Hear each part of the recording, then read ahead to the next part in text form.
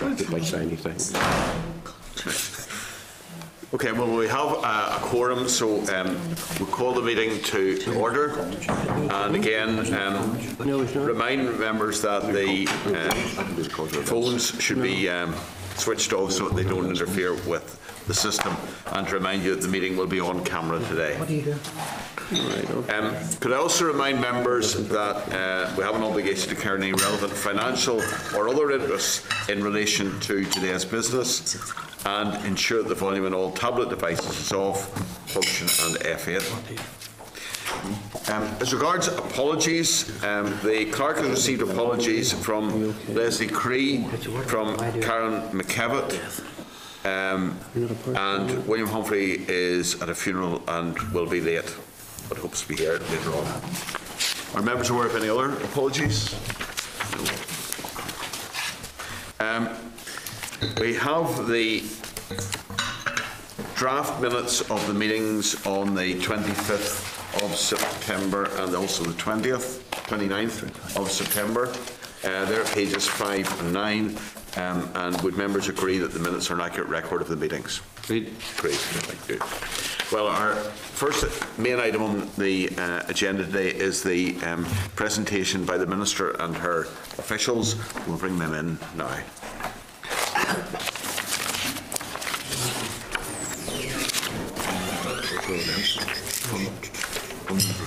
What do you want to Funding for cultural events. It's almost for that.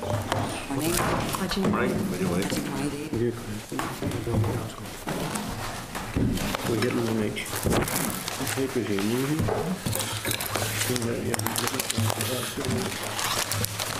Members will be aware of the note there, the memo at page 13 and the business plan then itself at page 16. So can I welcome the Minister and officials to the committee this morning, with Peter May, the Interim Permanent Secretary, and Arthur Scott, the Director of Culture. So if you want to proceed with your presentation, okay. Please. Thank you, Chair, and good morning. And again, thank you for the opportunity to brief the committee today on departmental business plans for 14-15, including the departmental priorities and progress against these priorities. Before I focus on the business plan, what it aims to achieve over the course of the year, it would be, with your indulgence, useful to step back a bit and reflect, and indeed take pride on what has already been achieved. When you consider the size of DCAL in terms of budget and numbers of staff, I believe it has contributed well in excess of what it would be rationally expected to do. As the members will be more than aware, the City of Culture was a major success, not just for the city itself, but indeed for the wider northwest area. And we're not done yet. It has provided an opportunity for the city to showcase itself on an international stage and prove that it can be a significant creative and cultural hub for many years to come. DCAL now have a presence in Derry to harness opportunities and maximise the benefits resulting for the City of Culture, again not just for the city but indeed for the Northwest.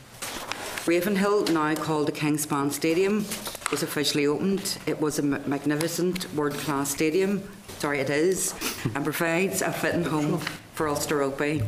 Work is progressing on other stadiums, including Casement Park and Windsor Park, and I am confident that they remain on track for completion of construction by 2016. But underpinning the stadium contracts, as well as the major areas of expenditure for the department, is a desire to ensure that public spending provides as much benefit to the wider community as possible. Social clauses have been included in various contracts to ensure, for example, the employment of the long-term unemployed and the creation of apprenticeships and student placements. 46 projects have so far been supported this year through the Creative Industries Innovation Fund, resulting in a total of 197 projects being supported by this fund. LEFA continues to grow from strength to strength, with over 7,500 people now committed to becoming fluent in Irish. It recently celebrated its 3rd birthday, and I'm delighted that such a large number of people recognise the richness and vibrancy of the Irish language. Over the last 3 years, the Ministerial Advisory Group on the Ulster Scots Academy has committed financial support to over £2 million to almost 70 projects, such as the Ulster Scots Education Project and a range of heritage tourism projects. Over the last year, the Department has continued its commitment to actively promote equality and tackling poverty and social exclusion through the delivery of culture, arts and leisure.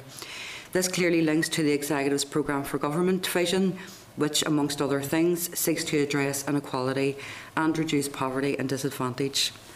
A number of roadshows were held across the North earlier this year to provide high-profile platform to promote the services of DCAL and CALBs in tackling social and economic challenges.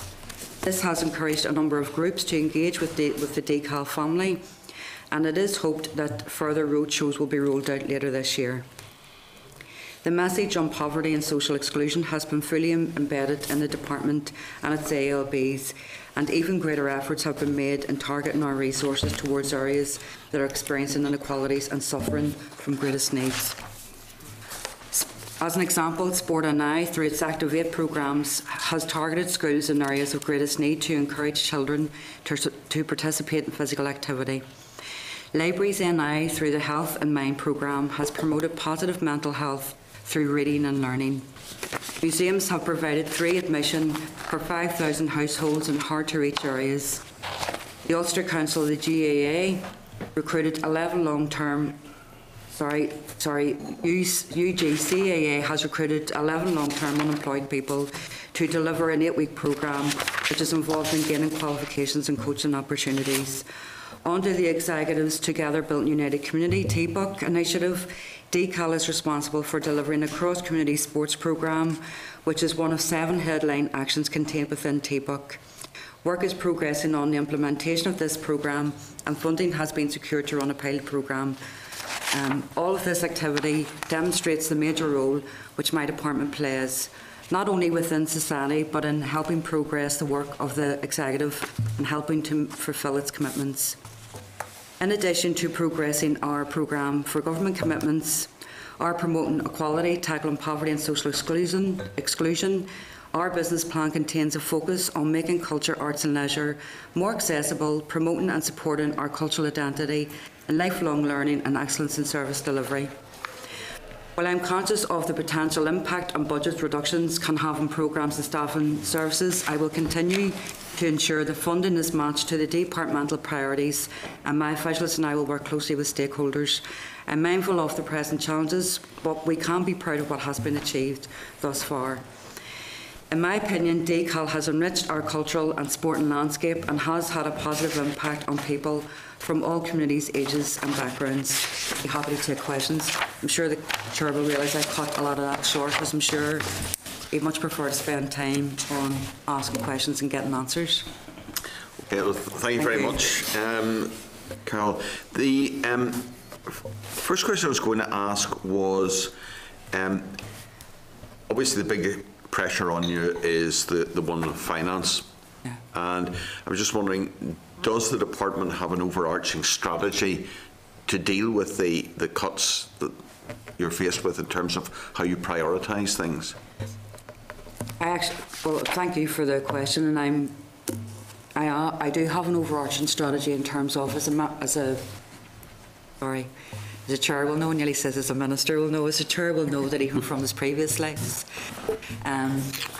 it's particularly even given the financial situation that we're all currently facing, but even just going through monitoring processes, it really is important to make sure that we do prioritise certain aspects of work within the DCAL family to bring it forward. And particularly given that in the past, small amounts of money have made a huge impact.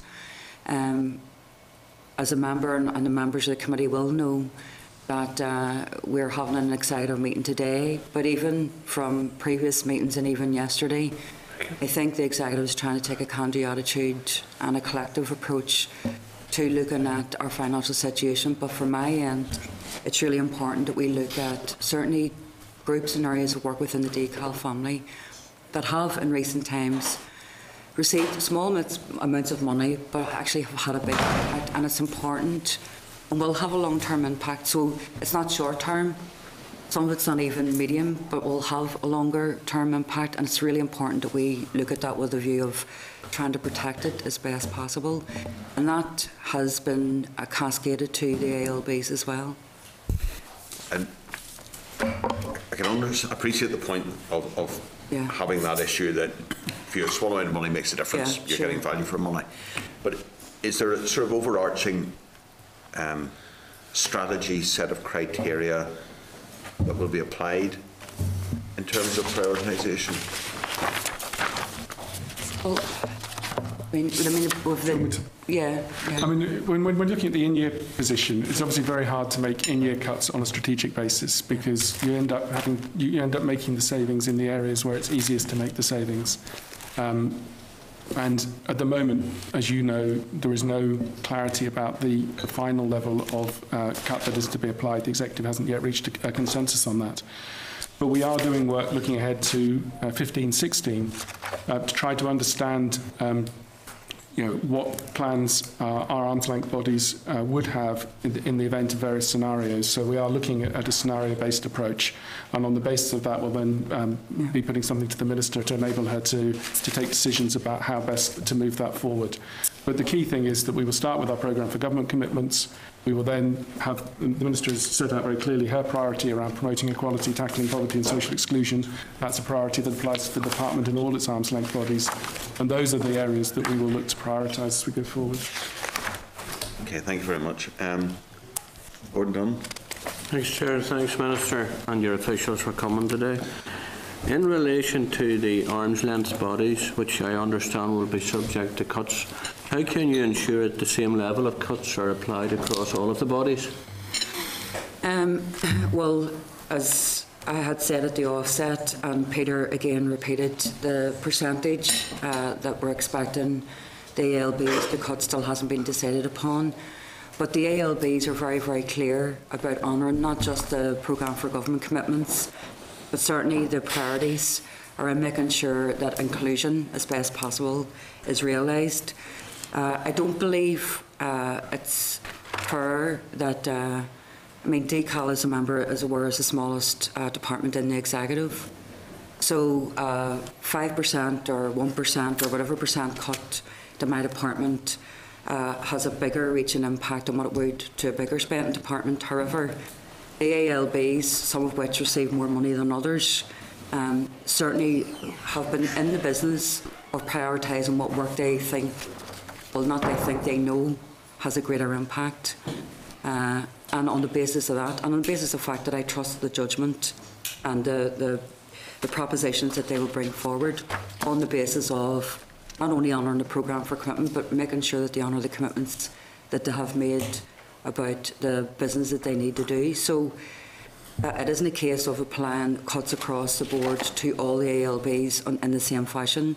But certainly they know they have to make efficiencies. Certainly they know, and the members are aware that we're in very, very serious and challenging times. And I have a good working relationship with all the ALBs, and I'm looking forward to seeing what to bring forward. But already we've started that process. In fact, the members will be aware the 15-16 is a zero base. So in preparation for that, they had to bring forward key areas of work that they knew needed to be funded. So that process had already begun on DCAL well before we were in this financial situation, before this financial situation became more acute. So we just wait on the outcome of decisions around finances. And what about your own priorities as Minister? Will they influence how the cuts will be subjected? Well, we need to make sure people who are furthest removed in services aren't greater impacted. So, for example, I know you have libraries in later, but even other ALBs around sports and arts. There's a lot in the media at the minute around, cuts to arts funding, which is really events funding. But even just in terms of sports, it has proven that when you spend small amounts of money, particularly in working class areas, on providing social inclusion opportunities, in the main for young men, but not exclusively, and it shouldn't be exclusively for young men, it has proved to go an awful long way, and it actually has helped deliver on other bits of money from other departments and other bodies and agencies. And I will endeavour to work with the ALBs that examples like that are visible in the proposals that they bring forward. Would the like of sports, libraries and... Sorry. Just, I congratulate you on your ability to break the rule, and it was one question each, and we're now. is that it? But you get a chance maybe later on if we all Thanks, finish. Chair. Okay, Thanks, Minister. For those who Thank were you. just a little bit later, we're trying to keep it to one question. This is a so we terrible get round committee. and then we'll go round. All right. The second Okay. time. So the next one, Dominic Bradley. Thanks. Nice try. Waidin Way Waidin Way. Gromaigadas and Corralahar Rintu. Thank you very much, Minister, for the presentation. Could I ask you about the languages strategies? I see in the document that you have the commitment to the Draft Irish Language Act. Yes. And the bringing forward of the two strategies, the Irish language and the Ulster Scots strategy. Yeah. You know, given the current financial situation, will there be actual resources to enact the strategies? Well, yeah, thank you very much for the question, Nick. It's really important that I often, and I know this is going to sound offensive, but I won't apologise for it either. I think when, certainly we're in stringent financial times, there has been a tendency to look at some functions within DCALT as seen as the easiest option. Language and arts and culture and sports and museums and libraries and all the rest aren't, in my opinion, and languages shouldn't be subject to people seeing it as something you do in your spare time. It's a right rather than a luxury. I am aware that all the other departments are certainly conscious of commitments that they're bringing forward. However, the Irish language and Ulster Scots culture and heritage language strategies are currently finalising the translation on both at the minute. They've already been round the executive colleagues.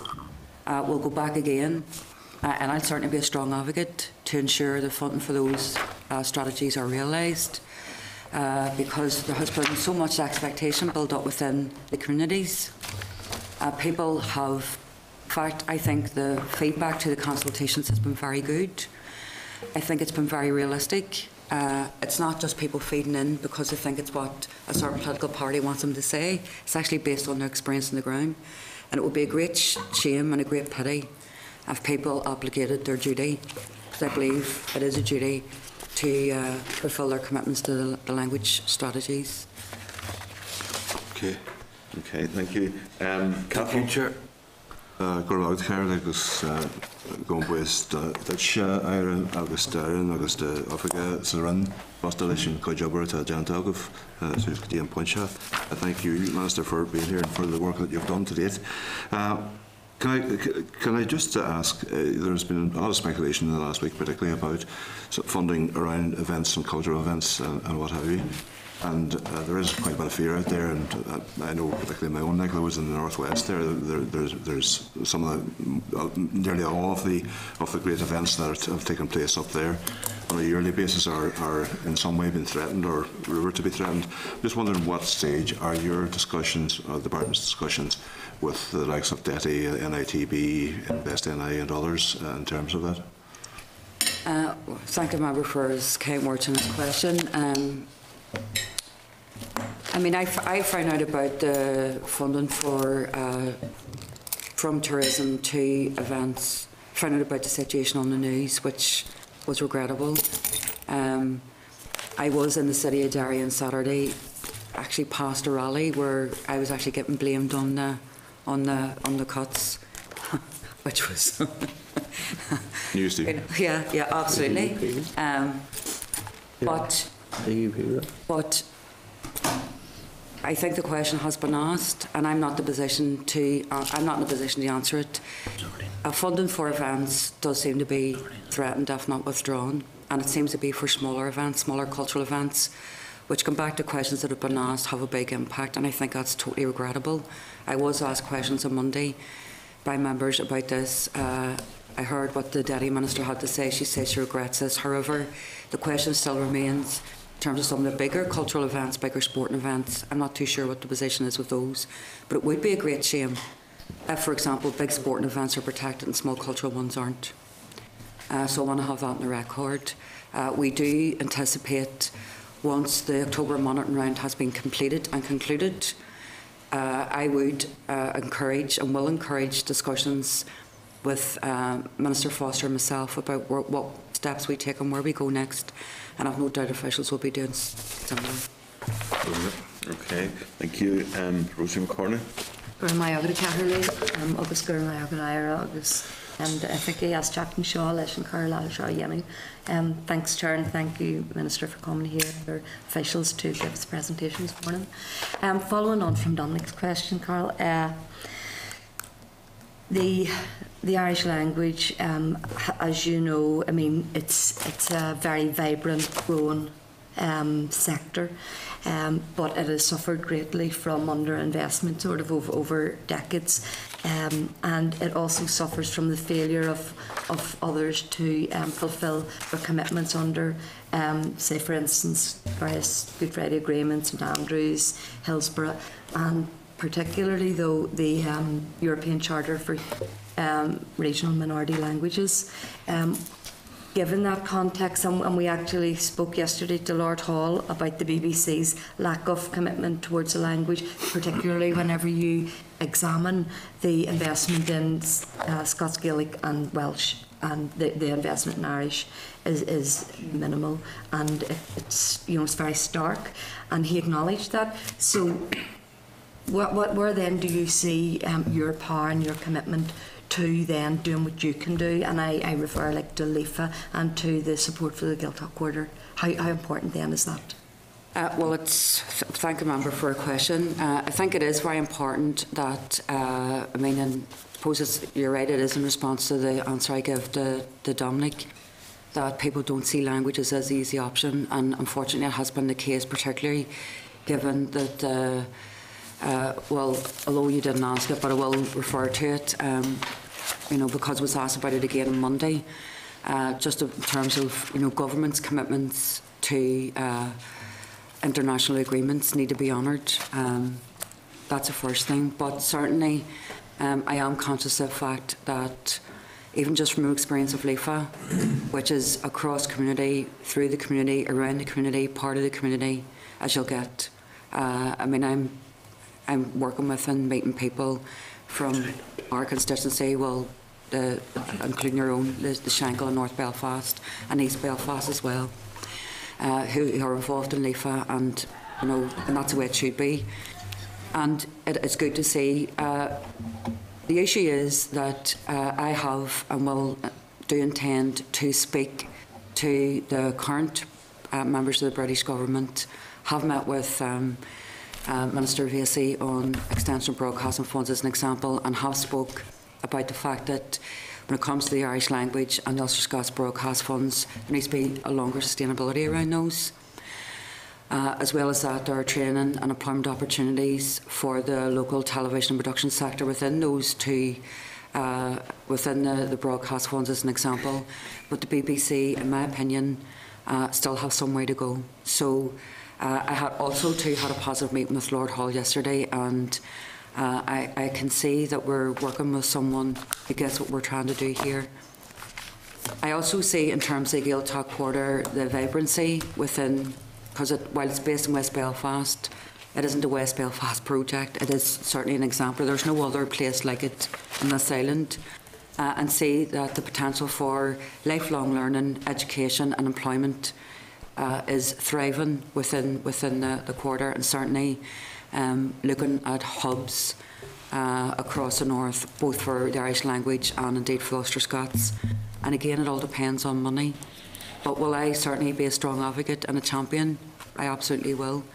And I'm determined, where possible, to ensure that people who have not received the investment they were entitled to aren't further disadvantaged by our current financial situation. Okay, thank you. Oliver McMullen. Thank you, Chair, and thank you, Minister, for your presentation. Minister, I'm sure you'd agree that our major sporting events here, like, for example, the forthcoming Golf Open, it's vital to not only to our economy, but they are a selling item for us as far as tourism and the people from outside, to encourage more people to come in here. So would you agree with me that it's vital that we keep these going and encourage them and be more involved in them? Certainly. I mean, people are using the Golf Opens as an example of I suppose as an example to make a point, you know, for example, the money that's gone into the Gulf Opens and has went in previously certainly has highlighted what we do well here in terms of providing a world-class stage and world-class opportunities around sport and culture. But also even, you know, the Northwest 200, the Cookstown 100, you know, you can name a few of the sporting events, World Police and Fire Games, the Giro, the Olympic and Paralympic Games, torch relays, where there was certainly a big impact on what our tourism product is. We need to ensure that that's built upon and increased, because even on the radio this morning I heard that, and I was at Culture Night in Belfast City and it was a brilliant success. But local traders within that vicinity and within the city centre of Belfast, just as an example, the amount of money that was spent in one night, one of the contributors this morning said that, you know, their father's business would have received that over a week and a half. So even from a local economy point of view, we need to ensure that events, should they be big, medium or small, we need to try and protect those as best possible, because not only do they help tourism, but they actually help a struggling small business sector as well. I also think that in terms of aspiration and inspiration, when we have big events on, they do inspire budding, sporting athletes and young people and people who aren't so young to become involved and become active. And when we, you know, have opportunities missed, it's really, really difficult to try and reinstate and recaptivate those opportunities and that aspiration. So it is important, and I know we're under huge financial challenges. It is important that we bear in mind that if we cut one aspect, that it'll have a ripple impact on many others. Thank you. David Hilditch. Thanks, Chair. Two or three questions in nature, but I won't test your patience. Minister, you're aware of the argument being put forward on a number of occasions, both here and within the Chamber, in relation to the community sports hubs. Yes. Everybody has identified it as a way forward, from basic social inclusion for young, the elderly, disabled, disadvantaged and whatnot. Has the department carried out any work at this stage in relation to trying to move forward towards a Scottish model? And we had the opportunity to go and look at that and the advantages that has. Has anything been done at this stage in relation to that? Well, again, thank you for your question. I actually met with the Scottish Minister and actually received some paperwork and some background information, and we have an understanding that this work's going to be continued. I met, had meetings as part of Commonwealth Games, and actually had some first-hand experiences of what the benefits of those hubs look like, even in talking to some of the volunteers who have been working. Well, people like yourselves who coach the under-12 soccer team, you know, they're actually involved. They're the Clydesiders involved in the Commonwealth Games. So yes, there is a lot of talk and a lot of support for the Scottish model, and we're certainly exploring that. And I know Sport and I are doing the same. But there are challenges around. Do you do a couple of big hubs? And if you do, what funding do you have left for the smaller community-based developmental work that will actually lead on to that? And I think that discussion's still ongoing. And I'd like to see a complexion of probably some of both. And again, even some of the discussions I've had with the DE Minister around using schools to contribute towards community and sports hubs as well. And I know there's guidelines that have been out around, you know, the usage of schools and that. But rather than waiting, God bless you, rather than waiting to see what money we'll have or what money we're going to get, I think there's things that we can do meanwhile. Mm-hmm. And while they may be meanwhile projects, it's not to say that they will not be part of a bigger community hub, a community hub programme in the future. So yes, I do have seen some of the community hubs, have spoken about it, have met with the Scottish Government. Do intend to continue those meetings in the future. I know Sport and I have done and will continue to do the same. And certainly it's something we need to conclude on before we actually settle on what the next CSR will look like. But again, it is important that different and the various departments and bodies talk to each other about what we can do collectively as well. And equally so, Chair, funders as well, because certainly absolutely, some people will fund community projects, absolutely, but will not fund board and not on guards, Absolutely. but yet you can bring all these things together under the one roof. Absolutely. And bring all people out of their silos and start bringing money together as well. Chair, with your indulgence, we spoke about this before, particularly in terms of the opportunities around the new super councils and opportunities around DSD, super councils, health, and again, sport and I&D-CAL. It's really important that the small bits of investment we can bring collectively, if we put our heads together, actually means that some projects will work. Thank you.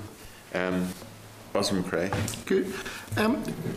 What view do you take about pension reform and whether that's going to have an impact on the voluntary sector or indeed your arm's length bodies? Have you got a specific question? When we were down at Waterways Ireland, they did mention that they had to make considerable provision, which was eating into the capital. I think it went up by about €1 million per year, and so that's going to have an impact on their budget.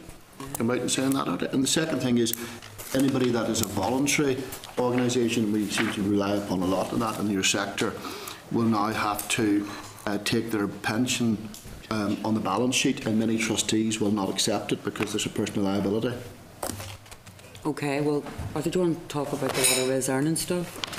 The North-South pension arrangements for Waterways Ireland are the same as they are for every body. What has happened at Waterways Ireland is that the pension profile has shifted, and the two sponsor departments are working with Waterways Ireland to see how best this pressure on their finances can be managed. And the Minister has referred to where priorities lie in terms of where funding is allocated, and there, over the past 2 financial years, the level of efficiencies sought from Waterways Ireland by the Department of Arts, Heritage and the Gaeltacht exceeded the minimum efficiency levels set out in the finance guidance agreed by both finance ministers. So this has put an added pressure on Waterways Ireland. In addition, obviously Waterways Ireland has, over its lifetime, expanded considerably the inland waterway network. So it's a combination of those pressures, and the Chief Executive and her team are working through the various options in terms of how those pressures can be managed within the resources available. The Minister continues to make her position clear on the imposition of efficiencies above the minimum set out in the guidance, which brings added pressure to the body. Her position is untenable. Yes, sir. Pension, just a follow-up, Chair, because that was a civil service answer, if Arthur doesn't mind, that told me, leave me at the prepared group. I'm telling you, the information is that pension provision in Waterways Ireland goes up 1 million, 2 million, 3 million. It's unsustainable. It's not about efficiencies. It's a really large number. I would like to know what concrete proposals the department has for dealing with that. That's right. At the start of my answer, I outlined that the pension arrangements for the North-South bodies are that the pension liabilities are to be met by the bodies from their resource budgeting. Therefore, if your pension costs are going up for whatever reason, and there are particular reasons to do with the age profile in Waterways Ireland why that has increased, it's on the management team to come up with options as to how to make the best use of the available resources. The two sponsor departments are aware of this and have been working with Waterways Ireland to find a solution to this issue. Okay, thank you. We are doing well for time, so we'll give people a second chance. If anyone has asked a question, wants to ask another one, please indicate. But we'll start again now, going around. Gordon. Yes, just Minister, on the priorities again. Even in relation to the debate today, there is quite a strong emphasis on the languages here within the room. To me, as a new member, I see a risk here that languages may be getting more of a priority rather than other arm's length bodies, and the cuts may well hit other areas rather than languages, where you seem to have a strong emphasis. Well, first of all, the discussions in previous have been varied. Maybe this morning it's focused on non-languages because that's the questions we're being asked. It's not to say that that's just my main focus. My concern, and I want to make this totally clear, is particularly in relation to the Forest na Gaeilge and Ulster Scots. The proposed efficiencies that Arthur explained very, very clearly are that we were asked to go above and beyond what was already agreed by both finance departments. And from my point of view, that would have a greater and more lasting impact on the Ulster Scots Agency in particular. In fact, it would mean that parts of their work wouldn't be viable at all and would have a detrimental impact on them. So it's not to say that I'm taking a different approach to the language bodies than what I am to the ALBs. It's just that there are different pressures and different requests and demands have been asked, and you can't compare the All Ireland bodies to the situation up here at the minute. It's the approach that we were asked to do was something completely different, and I will continue to argue that the efficiencies that were agreed by both we as ministers and again agreed by both Finance Department should stand.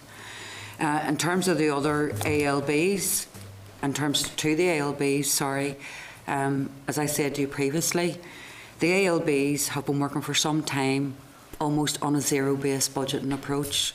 So they're already aware of the amount of money they had annually to spend and already aware of their programme for government commitments and indeed the departmental priorities, and actually embraced and welcomed those opportunities, not only to do what they do best, but to do things differently, which actually bring more people across their thresholds. And it is regrettable that they are now having to look at what they prioritise, but that responsibility comes with a huge public investment, and they are best placed to bring forward proposals that will not only steer them through these current financial times, but actually set out the direction of travel in the new CSR, and certainly for 15 and 16, which, as I said earlier, is zero-based budgeting for them all. Okay, thank you, thanks, Minister. Thanks, Chair.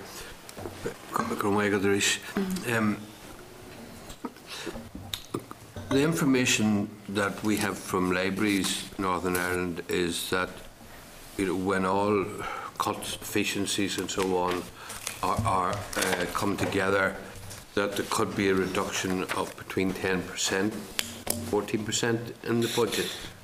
And I was wondering if the window for bids is totally closed now for the October monitoring, or is there still an opportunity to make a bid? And if so, would you be considering making a bid which would perhaps enable the libraries to operate without the sort of reduction in hours that they're facing? And just as a follow-up to Gordon's point there, could I ask you if there is a reduction from this administration to the Forest and Gaelica budget, would that not have a knock-on effect? It's interesting how that relates to libraries. It's all about funding. It's all about funding. Yes. Would that have a knock-on effect to the funding provided by the government in Dublin? I'm going to ask Peter to answer the libraries question. The figures you quoted on libraries are not the figures for the in-year for the 14-15 position. I've asked libraries as accounting officer to prepare to make 4.4% savings and to set out how they would make savings up to 6%, subject to what the executive might decide. The 10 to 14% figure is the planning assumption that I've asked them to develop scenarios for 15-16. So that's merely that, just to explain that. In terms of whether we'd make a bid, I think the principle is that where the executive has decided an area is not to be protected and decal is not protected, we can't simply bid to have the cuts reversed, because otherwise everybody would in that place and you just end up never being able to make a decision. So any bids that would be made would be for specific things that would be outside of the scope of the normal budgetary process. And again, to the funding, admire your ingenuity, your funding for Forest na Gaeilge and the rest. It's just a repeat that the pot of money that we received for both Forest na Gaeilge and Ulster Scots, I'm trying to honour as best and respectfully as I possibly can. I have no control over what the Irish government haven't done. It is disappointing that they have decided to cut back on languages as opposed to taking the efficiency from waterways. That's their business. The commitment and the portfolio that I received in relation to funding for forests and for Ulster Scots Agency remains the same. Okay. Thank you. Could I just ask, I don't know, I'll come then to do a chat to that. When it says about commitments that are inescapable, what's the definition of inescapable, or what constitutes that? Well, you will know that the official definition of inescapable is things that are you're contractually obligated to. So I suppose the grading will go from inescapable to high priority to desirable, to essential to desirable. So, and there are certainly things that are inescapable now, but not necessarily will be inescapable in a new CSR. So, for me, it is about what we're contractually obliged to do. That's the definition that's been used. Well, certainly that's the one that most of us, if not all. Right. Or whether a statutory obligation is on us. Or whether statutory obligation, for example, like disability. Right, fair. You know, DDA or and again, I would argue Section 75 as well. What did I say? So it would be things that are contractual or things that are statutory. So nearly all of our arm's length bodies have a statutory duty within the Act that sets them up to provide a library service or a museum service. Sports or arts. Yes, yeah. and it sets it out clearly. In addition, then there are a range of things that the department is behoved to do in terms of health and safety and a whole raft of other things that they would all be considered inescapable. Yeah. Okay, and you also mentioned then Section 75 issues that they could come in. Right. It'll be interesting just to have a look maybe at what is inescapable and under which heading it comes in. Thank you. David Hilditch. Thanks, Chair.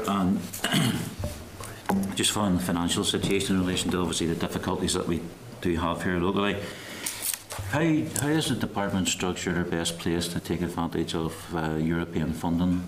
Do you feel we're best structured for that? Are we missing out, or should we be doing something better?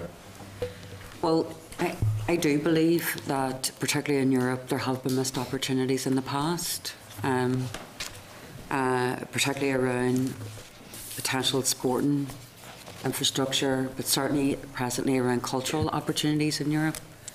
I know the Arts Council, and we have met with people in Belfast City Council who have been quite successful in securing structural funds in Europe. I do think we need to try and exploit better, and again,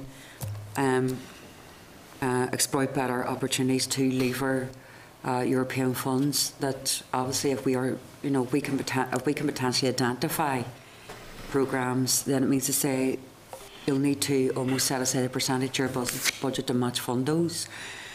But I would like to see better opportunities coming out of Europe. Yeah, and sorry, Chair, with the onset of the Super Councils in April, again, better linkage on that matter of European funding potentially, yeah? Absolutely. I just don't think any of us have the luxury of sitting back waiting for opportunities falling in our lap. I think we need to be almost to a point of being aggressive about going out and looking for potential investment there. I mean, other council areas, and Belfast have been very successful, but other council areas have complained to me in the past about the success of Belfast, and they didn't have the wherewithal, the staff to, go and lever in these investment. Hopefully that will be corrected come April, and everyone will have an opportunity to maybe tap into resources that they didn't even know existed previously. But I'm taking the same attitude. I'm asking for, certainly within arts and sports, but maybe even other areas, to look to see what opportunities we maybe could avail of in Europe. Okay, thank you. Rosie McCormick. Given the delay in the Casement Stadium, and I mean, we all know that it's awaiting a court decision on the planning go ahead. If it gets to go ahead, would you be confident that the budget will be there to deliver the project in time? Well, as a members, I'm just going to be very cautious about what I say about the ongoing court case because I can't really discuss the detail of that. So just to say that up front, but I think there's an appreciation of that. I don't want to be certainly in contempt of any court proceedings. But if we take an approach where, if judgment comes forward that it upholds the plan on approval, then certainly I have no indication that the funds for casement will not be there. Every indication that they're there, not just for casement but for Windsor Park and indeed for the sub-regional, for Windsor or for soccer, and the opportunities that in particular casement will have are going to be vast. Not just pre-construction, but obviously construction and post-construction as well. Because we've already entered into relationships, not just with Belfast City Council, but particularly with some of the local community and voluntary sectors, some of the small business sectors, about how we can make sure, and again even with Dale, how we can make sure that the long-term unemployed in those areas aren't living in them and looking at great infrastructural investment and don't see themselves as having or be part of it. So it really is important that very quickly, if we are in a position just to basically go ahead as planned, but we're still, albeit very tightly, still within the time frame for having both Windsor and casement delivered by 2016. Could you just ask, because it was raised the other week, has there been any update, or could we have an update on where the court case is? Are there many more submissions to be made? Or my understanding, Chair, is that we're into our final days of court. Right. And I know that the court case has lasted longer than everyone anticipated. I'm almost afraid to say we're in our last 2 days because I thought that last week and we're still here. So it would appear that we're in our last days of the hearing. And I would hope that the hearing is concluded next week, by this time next week. And would that mean that the decision would be made? No, the decision will be made, I would say, in mid to the end of November. I think it's obviously it's not for us to say when the judge will produce the outcome, but obviously we hope it will be done quickly. Yeah. Yes, yes. Okay, thank you. But, sorry, Church, just to say that because I would imagine that because the court case lasted longer than we expected, that may have an impact on the time that the judge needs to take in order to reach a conclusion. I would imagine it would do. So. Okay, Pastor McRae. Thank you. Are you aware of any financial issues that threaten the continued existence of the Ulster Orchestra? I'm aware of the Ulster Orchestra's financial position, even just from what I've read in the media. And different sets of media, and not to go into detail, and it's not to be disrespectful to yourself or even the committee. I will be having a meeting with the Ulster Orchestra soon. I'm also, and have been aware that the Ulster Orchestra have been facing financial difficulties for some time. But certainly, even just going by some of the media reports that I've read recently, the position goes from scurry to scurrier. So maybe you could just help me a wee bit though on it. I mean, I have heard from reliable sources that if it's not resolved by November 15th, that the Ulster Orchestra will cease to exist. Is that your understanding? Well, again, I have read speculation in papers, and I just look forward to, rather than speculating what the Ulster Orchestra are going to talk to me about, I would rather just approach the meeting and hear what the Ulster Orchestra have to say, and then turn and hear what we have to say on the basis of what proposals they may be bringing forward. Because I also understand that from some media reports they're doing meetings with ministers about rescue packages. So, just one last question, Chair. Please, I'll be very short. It's a three-part one. But I've been very efficient in my questioning. Minister, I just think that you as the Minister for Culture, Arts and Leisure ought to be the pivotal role in this. This should be your lead. And I pick up what you're saying about it's unfortunate you're having to read things in the papers and such like. I really would urge you to take what I think is your rightful position of actually take command of that situation and see what can be done. And you might indicate if, when you've had meetings, about how you might let us know how you're getting on. Well, thank you for your questions and I thank you for your opinion. But me taking my rightful place, you're right, I am Minister in responsibility for culture, arts and leisure. But the member also needs to be aware, and again, it's curious that he talks about big yachts and big orchestras. You just wonder who the member talks to. But the issue for me is the same exception of the BBC that you were. Yeah, well, I read lots of things in the papers, and when I meet the groups who are, you know, linked with certain comments, more often than not, they aren't responsible for those comments at all. So, see, to be fair to the orchestra, I understand that they're in a very, very they're in a financial situation that is concerning for them. But I also want to wait and hear what they have to say rather than rely on what I read on the paper. And no disrespect to you, but rather than rely what your very good, well-placed sources had to say. In a point of order, Chair, is it in order for me as a member to ask questions about the Ulster Orchestra? Because the Minister seems to have taken some exception to the fact that I'm going on asking about the Ulster Orchestra. This was something I was spoken to about yesterday, and I thought it was appropriate to raise, and it's November the 15th. And indeed, the representatives of the Ulster Orchestra spoke to a number of people. Indeed. Yeah, thank you. Cathal Hushin. Thanks, Chair. I know that we're receiving a presentation from Libraries NI next, and a number have been lobbied by management staff and unions and others in terms of that. I'm just thinking, maybe a more general question, notwithstanding inescapability, commitments or priorities, I just wonder how best the parity or proportionality of any funding for ALBs will be weighed out in the time to come. Well, first of all, I mean, you will be receiving a delegation from the libraries. It's really up to the libraries. They know what they need to do. It's up to the libraries to come forward with proposals on how they're going to meet their core business within the funding portfolio that they have.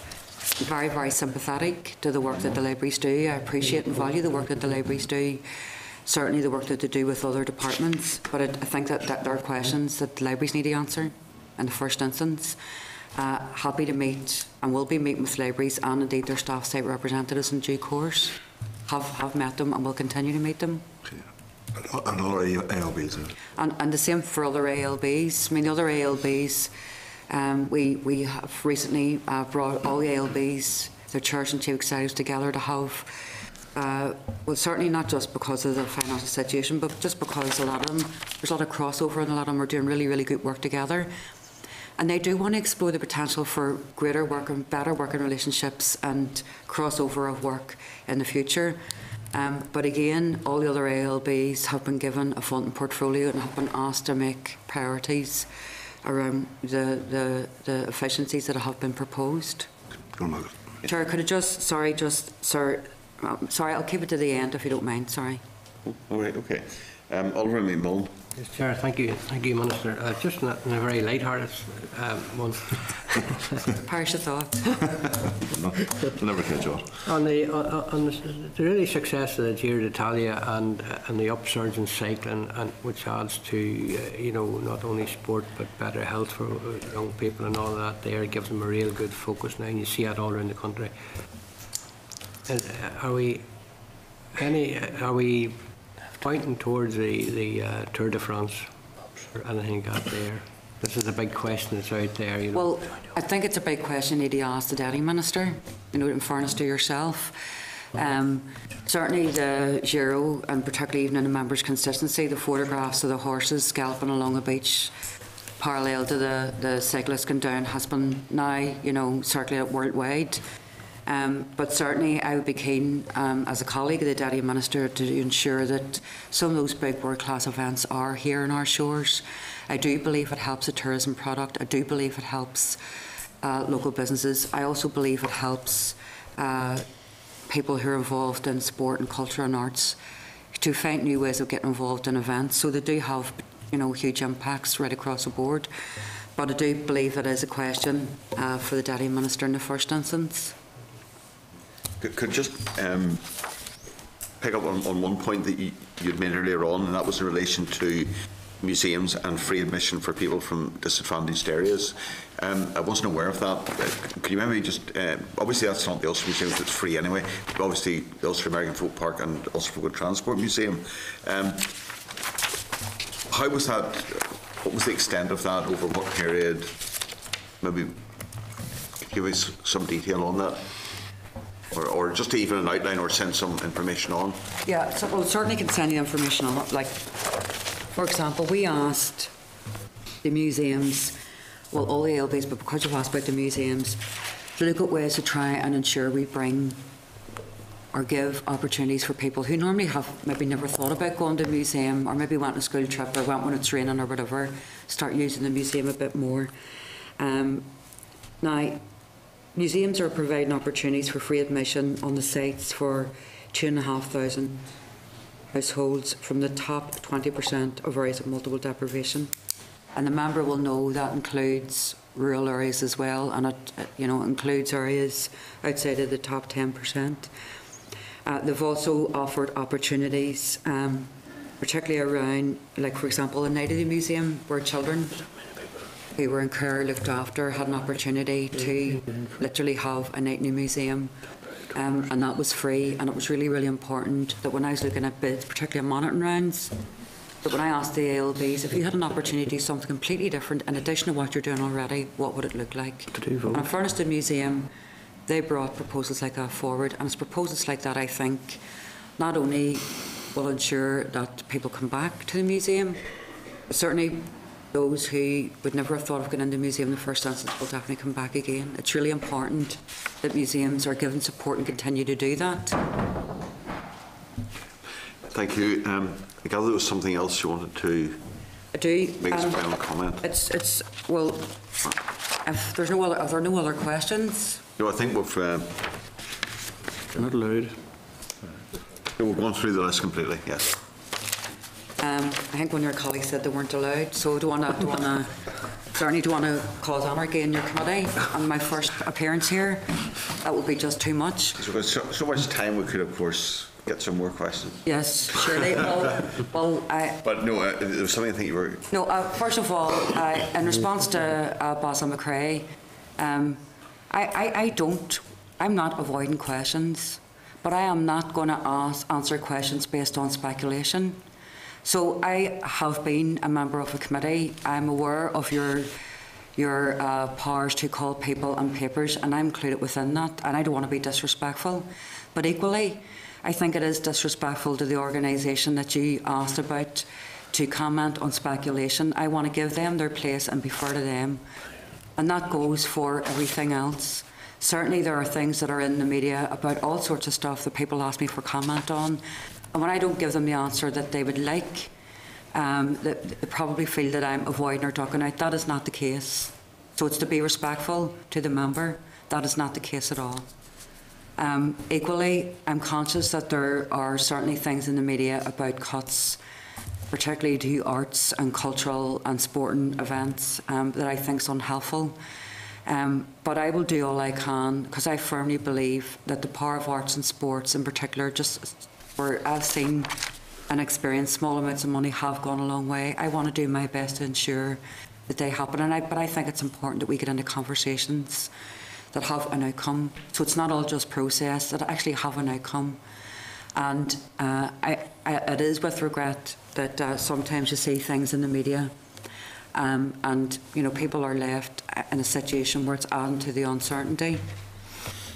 And again, and just to finalise, to say with the member's indulgence and the chair's indulgence, when we have concluded all the discussions around October monitoring and everything, we're happy to provide details to the committee. And indeed, if there are any questions coming out of things that were asked today, the people here want further information on, I'll do my best to endeavour them either through the committee, and certainly if they want to ask me in written form, I'm happy to do my best to answer those as well.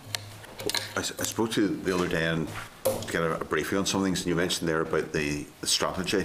Yes. Do you want to comment on that today, or keep that for again? Well, you can keep it again, but certainly what we'll do is, I mean, some of the issues that have been raised today, if we feel that there's further follow-up information that we can provide on those questions, even within the next fortnight, we're happy to do that. And that includes I take it you're talking about the language strategies? No, the arts and cultural. Arts and cultural strategy, sorry, yes. That includes those as well. In terms of details of consultation, the terms of reference, consultation dates, and hopefully what form that consultation or those consultations will take. Happy to bring those forward to the committee as well. Okay? Is that fair enough? That's fine at this stage. Okay. That's good. Thank you indeed. Thank you. Thank you.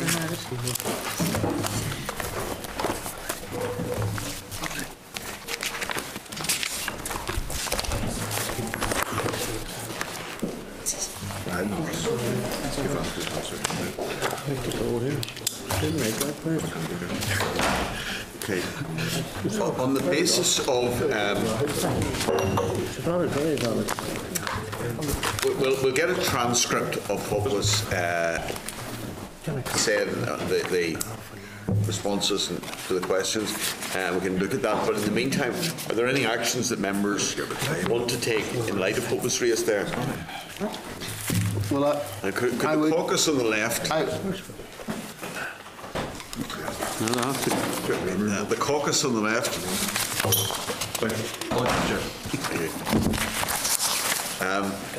Right, yes. Just on the point about the Ulster Orchestra, I do think maybe we might write to the Minister and ask her to keep us abreast of things.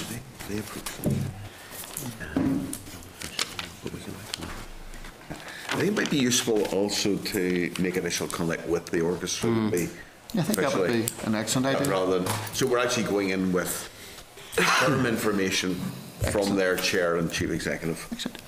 And can I just say, for the record, I thought I had asked open questions that just invited a response. The Minister seemed to take some umbrage with it, and just said I didn't mean to cause him umbrage. I was merely asking questions that were in the public domain. And the Minister then decides they'll answer as they see fit. It's the question of taking umbrage, and I actually don't like, not that I'll do anything about it, but this connection between luxury yachts and Ulster Orchestra. I think that's the wrong way to be looking at things. But as it may, all I'm doing is we were trained on how to ask questions. I did the way that we're trained, and I've done it. And I do think that we ought to be looking at the matter, but you've kindly agreed to take matters forward. Yes, well, we'll write to the orchestra and then we'll get a response hopefully for maybe even for next week. We got the letter off quickly. Chair, I would support the points that Basil has raised. I've been openly lobbied about this by constituents who are in the Ulster Orchestra and are genuinely concerned about the future of it in relation to funding. There are major issues there, major issues of concern. I'm glad that Basil did raise it, and it's something we need to highlight and we need to push, because it seriously is under threat, and people who are full-time musicians are very concerned about the future of it, and I think we need to do what we can to try and lobby for it. And there's clearly an issue there. We're conscious of that. Everyone's conscious of that. The question is the extent of the issue and the pressures. It is always a matter of concern to people in the orchestra, as you rightly say, all the people who attend the concerts, and people more widely, because the orchestra does have a significant role in Northern Ireland, even in terms of marketing Northern Ireland abroad with international events and so on. So we'll have something back hopefully on that for next week. Okay. Yes. I've been inclined to agree with Basil. I think the Minister's reaction to the fact that he asked the question was totally unwarranted. I mean, that's the reason that we're here, and ministers know that, and they can answer questions whatever way they like. But I don't think they can challenge the rights of members here to raise specific issues and ask questions about them? Well, we're going to pursue the matter. Okay. Yeah, well, it's just a question. It's just a question of, you know, I think all the members here treated the Minister with respect, and likewise, you know, she has a duty to treat us with a certain degree of respect. But anyway, I'll move on to the Minister mentioned there that the strategies, the Irish language strategy and the Ulster Scots strategy, were in the process of being translated. I think we should ask the Minister that the members here be given advance sight of them before they're published, before they're made available to the general public. Right, yep. I'm not sure they're necessarily through the executive. She would have to circulate those around the executive. They have been to the executive. But have they all responded? Or? Yeah, she said that she was happy with the responses that she got. Right. We'll find out, yes, okay. But we'll get those, yes. Presumably then, actually, could we just check when she's intending to go out to launch them, the timeline for that? You mean? And we can... Just a history. We'll take it maybe a session, so obviously we can have a more detailed look at those due course, yes. Yeah, sorry, Cathal, yes. Chair, far be it from me to defend the Minister. I think she's well capable and able of doing that herself and does on many occasions, including in the Chamber. But I think that what she was replying to there was some misinformation, disinformation that is in the ether out there, and you know that's her right as well. So I'd defend her on that. Okay, well, we'll move on to the next item, which is the Libraries NI. Can I refer members to page 51, which is the memo that you have from the clerk, and then page 57, which is their briefing paper. And yes, we could bring them in, please.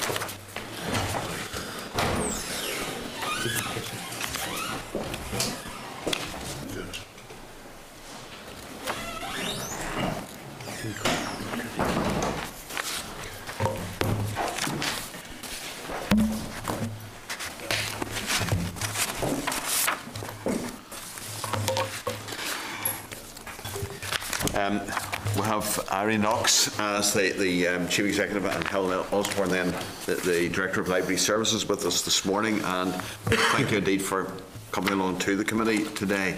Could I start off just by welcoming you and inviting you to make an initial presentation? Thank you very much, Chair, and thank you to the committee for the invitation to come along today to talk to you about the action we're taking to manage the in-year reduction in budget. You've received a briefing paper from us, so I don't propose to go through it in detail. Maybe just to highlight some of the key points. We're then, of course, happy to try and answer any of the questions that you might have, but I'm not guaranteeing that we'll have answers to all of them because it still is very much a fluid situation that we're involved in. As you know from our briefing paper, the plans that we're currently implementing are designed to deliver £1.4 million of savings in a year. The 2.1% that was agreed at the Executive Committee meeting as far as the June monitoring round is concerned, and then a further 2.4%, which we understand and we know has not been agreed yet, but which we've been told to factor in and plan for. The table in our paper that we gave you shows the budget headings where those savings are being found. Staffing and the staffing budget is by far the largest element of our costs, because libraries are a frontline service and we need suitably qualified and experienced staff in those frontline posts. Whether that's in branch libraries, on mobile libraries, in the home call service, the heritage libraries, or key service priority teams, we need the staff to be able to deliver the service. The vast majority of staffing costs are obviously associated with salary and employers' costs, and there's a very small element for training. We've had to reduce the staff budget by £590,000. And since permanent staff have contracts of employment in place, which can't be altered in the short term, we've had to implement a recruitment freeze, except for posts that are considered absolutely essential to ongoing service delivery. Regrettably, we've also had to release agency staff who've been in the service. And agency staff are used to provide cover for vacancies, for maternity leaves, for annual leave, career break, sickness, absence and so on in frontline services. With fewer staff, then, we've also had to review the opening hours of our libraries and to reorganise staff timetables to seek to reduce the need to provide cover, and that's quite difficult. We're trying to ensure that libraries remain open at the busiest times and that there's minimum disruption to core programmes, such as, for example, our Rhythm and Rhyme programme, which attracts large numbers of preschool children and their parents, or the School Class Visits programme, which is arranged months in advance with individual schools. So in some instances, particularly in our larger libraries, which are open to at least 8 o'clock on 3 or 4 nights a week, we're proposing to reduce the number of late-night openings and to reorganise the staff timetables then to provide cover at the rest of the time.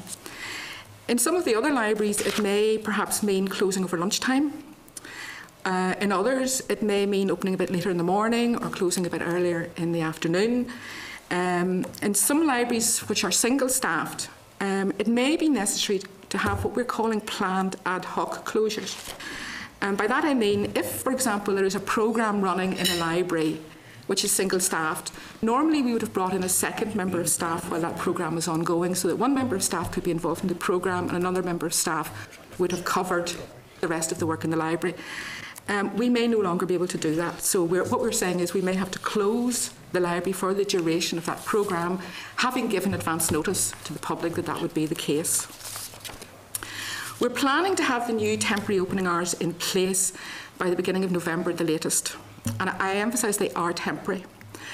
By the end of next week, we should be able to publicise those hours and make the public aware of them. But we are still working through that process with some libraries. It is the case, however, that there may also be temporary ad hoc closures of libraries in the meantime, and indeed after the revised opening hours are introduced. And that's more likely to happen in the smaller single-staffed libraries. If, for example, a member of staff is ill or has pre-arranged annual leave to take, where previously we would have provided cover, we probably can't afford to do that any longer. We want to try and rule out those ad hoc closures if we can, try and avoid them if we can, but I can't rule them out completely. It may happen. I realise that paints quite a bleak picture, but it's important to remember that even with this temporary reduction in opening hours, we still have 98 libraries located across Northern Ireland, and they will continue to operate and provide a wide range of services, albeit with reduced opening hours. It's important also that we note that vacant posts in other areas of our work, in terms of our support services, have also been frozen. So in our finance, payroll, procurement, HR, ICT, marketing, administrative support, posts have also been frozen there. The other two major budget headings being reduced are stock and planned maintenance. And as the committee knows, stock is the lifeblood of our service. And we know that significant cuts in the stock budget mean that we will be unable to provide the range and the quantity of new books that we've done in the past. It also reduces our ability to be responsive to customer needs. At this stage, we're working with a stock budget that has been reduced by 16% in year. Our network of 96 branch libraries and our 2 heritage libraries, our network is a key resource, not just for Libraries NI, I have to say. Which are the 2 heritage libraries? The Irish and Local Studies Library in Armagh and the Mellon Centre for Migration Studies in Omagh. They're 2 separate ones. You may be thinking of Belfast Central, Chair, but that's part of Belfast Central, so it's not seen as an additional or a separate heritage library. The network of libraries is a key resource, not just for us in Libraries NI, but for the range of other organisations with whom we work in partnership and who value the fact that libraries are used by people of all ages and from all sections of the community. Each year we spend a percentage of our budget on planned maintenance to ensure that those buildings are warm, welcoming, safe, attractive. So, we replace floor coverings before they become unsafe. We replace boiler plant before it gives up. Reducing the planned maintenance budget, as we have done by 19%, can only be a short-term measure. Otherwise, the physical condition of the buildings will deteriorate, and that puts increasing pressure then on the response maintenance budget. There are other smaller budgets that I mentioned in the paper as well, the briefing paper, which have also been reduced. Chair, I'll not go into those in detail, but if you have any questions, I'm happy to answer. Finally, Chairman, could I just say, I can't be sure that further savings won't be required in year. We are obviously aware of the discussions that are ongoing today at the Executive. I mentioned in the briefing paper to you that I have received correspondence from the Interim Permanent Secretary indicating that it may be necessary to increase the level of cuts this year to 6%. Although obviously there's no decision at this stage. If that were the case, it would mean for us finding an extra £500,000, £500,000, and that would have to come from the stock and staffing budgets, because those are the biggest budgets. And I've mentioned also the fact that the Interim Permanent Secretary had provided in his letter to us planning assumptions for 15-16 in which we need to start working, and I've given you the information as to what that would mean for our budget, and that does mean that a fundamental rethink about how we deliver services. Can I just conclude, Chair, by saying that because of the short timescale involved, we know that this emergency action has been pragmatic more than planned, and we've had no option but to do that. It's extremely difficult for everybody involved, not least for staff right across the service. And our staff have faced many challenges over the last 5 years, since the organisation was established, with strategic reviews of provision, with strategic reviews of mobile services, previous budget cuts which reduced opening hours, more recently the whole implementation of our new ICT system. And I would want to put in record, Chair, that our staff have responded very positively to the changes. They've embraced them. They've continued to innovate and improve and deliver high quality services through all of that. And I am very proud of their professionalism and their commitment. And I know that even in these difficult times, they will continue to do their best to try and deliver a high quality service to our public. And if I could just give you one example, because it was brought home to me yesterday. Some of you will know I'm based in Lisburn City Library. And yesterday in Lisburn City Library, the branch staff, augmented by some staff from other areas, facilitated a Teenage Kicks health fair in the library, which was attended by over 500 young people from post-primary schools in the area. It was organised in partnership with Lisburn City Council and with the South Eastern Health and Social Care Trust. And it was designed to provide teenagers with important information to enable them to make healthy lifestyle choices. And events like that are taking place all the time in our libraries. And as far as we can, within the resources that are available, we will be trying to continue to deliver that kind of service. I just want to say as well, Chairman, that throughout our 5 years we've tried to be responsive to our users, and we've enjoyed tremendous support from them. And I'm truly sorry that this will cause disruption for some of our users. But I want to assure them that we will continue to seek to do everything we can within the resources that are available to deliver those high quality services. Okay, Chairman, thank you. Thank you very much indeed. First question there from Cathal O'Cushion, please. Thank you, Chair. Thanks, Larry, for your presentation. And say we all will be acutely aware of the efforts that have been made by staff and management right across the board. I know that as recently as last night I was talking to one of your senior managers, and they were explaining the creativity that they were having to think up in terms of how they were going to address that.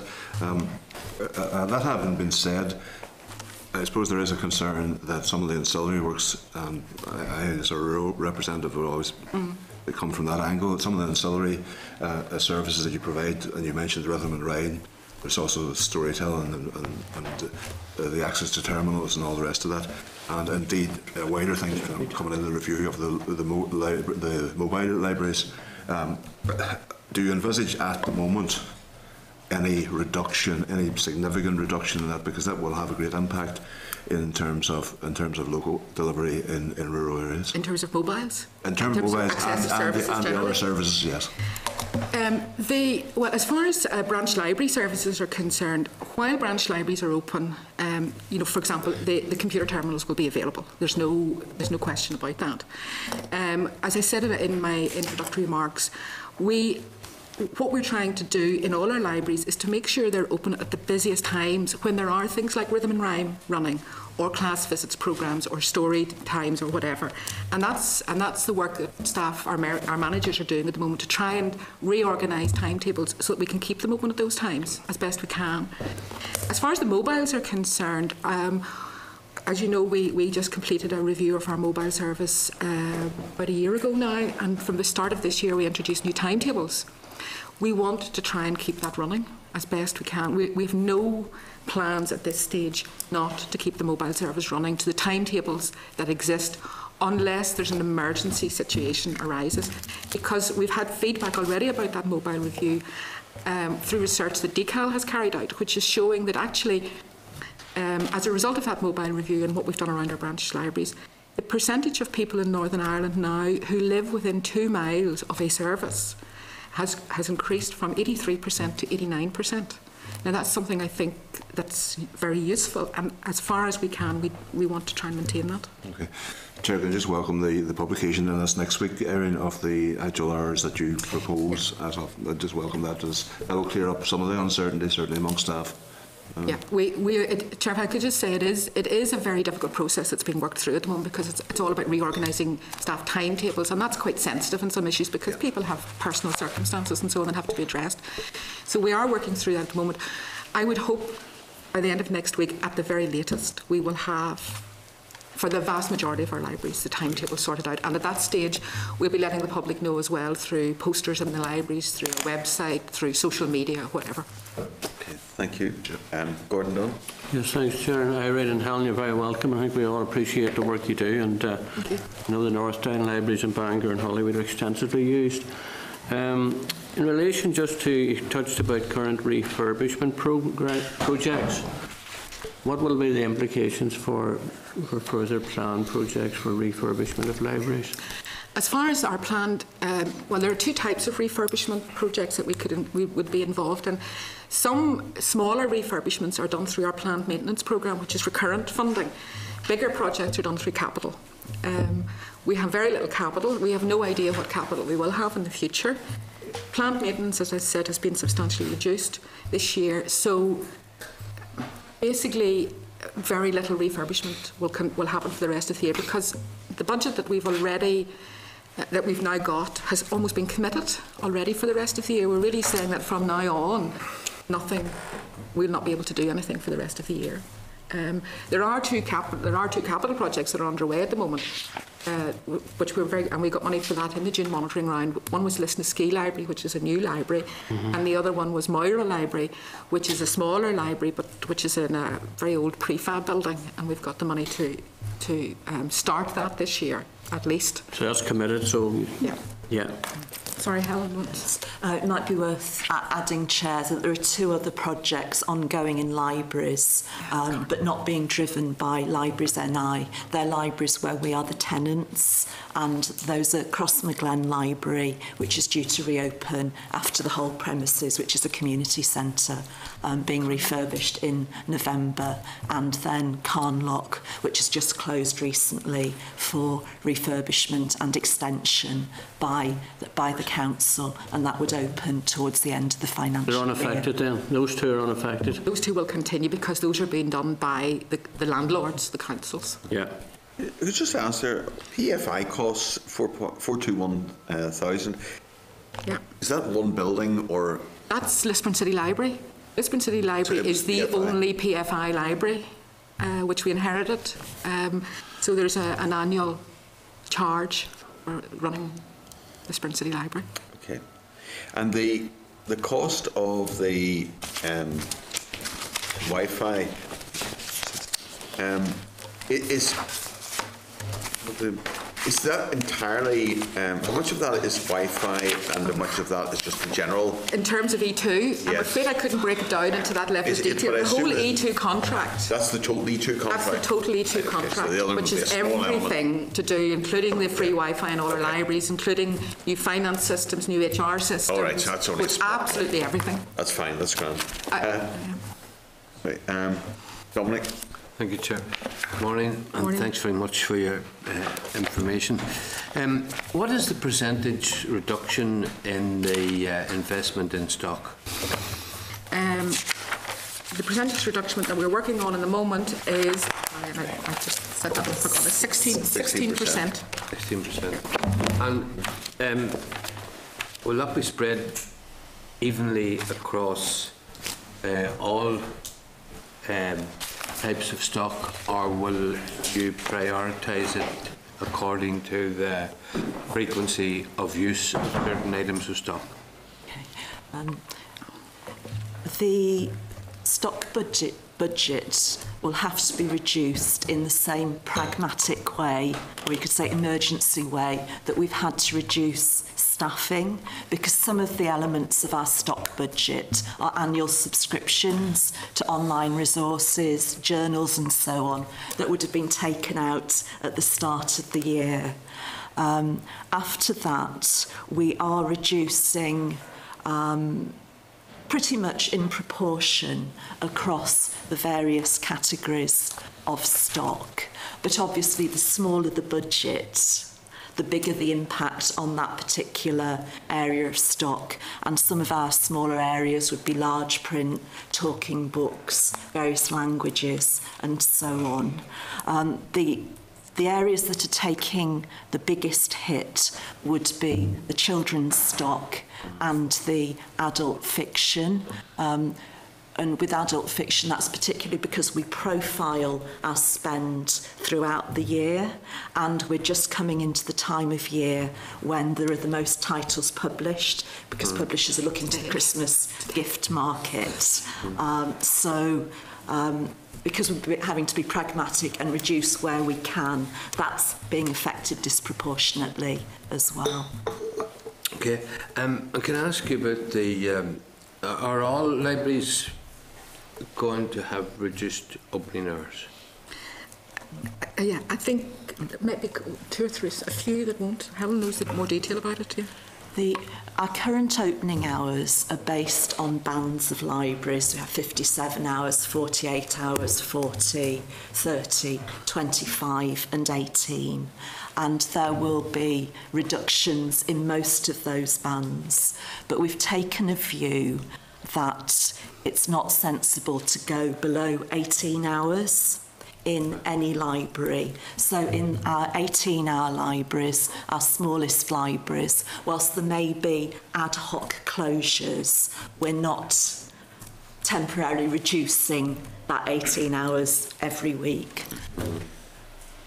So, in other words, those which have been sort of pared down to a minimum in some places will not go any lower.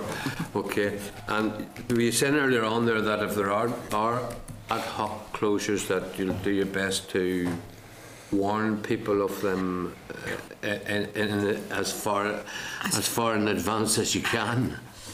Yeah, we're using the terminology planned ad hoc closures and other ad hoc closures. Planned ad hoc closures are the ones that we would be able to tell where, for example, as I said, there may be something happening in a particular library which we're saying has to go ahead because people have been invited in advance or whatever, but we've only got one member of staff. That we should be able to notify people about well in advance. But if you have, for example, a single staff library and that member of staff happens to phone in sick this morning, then there's nothing you can do other than try and make sure that through social media and local contacts and so on that you can let people know as quickly as possible until you can get the arrangements in place. Could I just pick up on the point there about library stock and the reduction there? Is the £3 million that was originally in there, obviously if you had £10 million you'd spend it in stock, but was the £3 million seen as an adequate figure to the point where you get down to cuts where so much that people just stop going to the library because they've read everything? Absolutely. And 16% is a substantial cut, but if there were further cuts in budget, it is the one area where you could do a quick, have a quick impact. It's different from salaries where you have a timeline. Could you just give me some ideas there on how you see that issue about stock?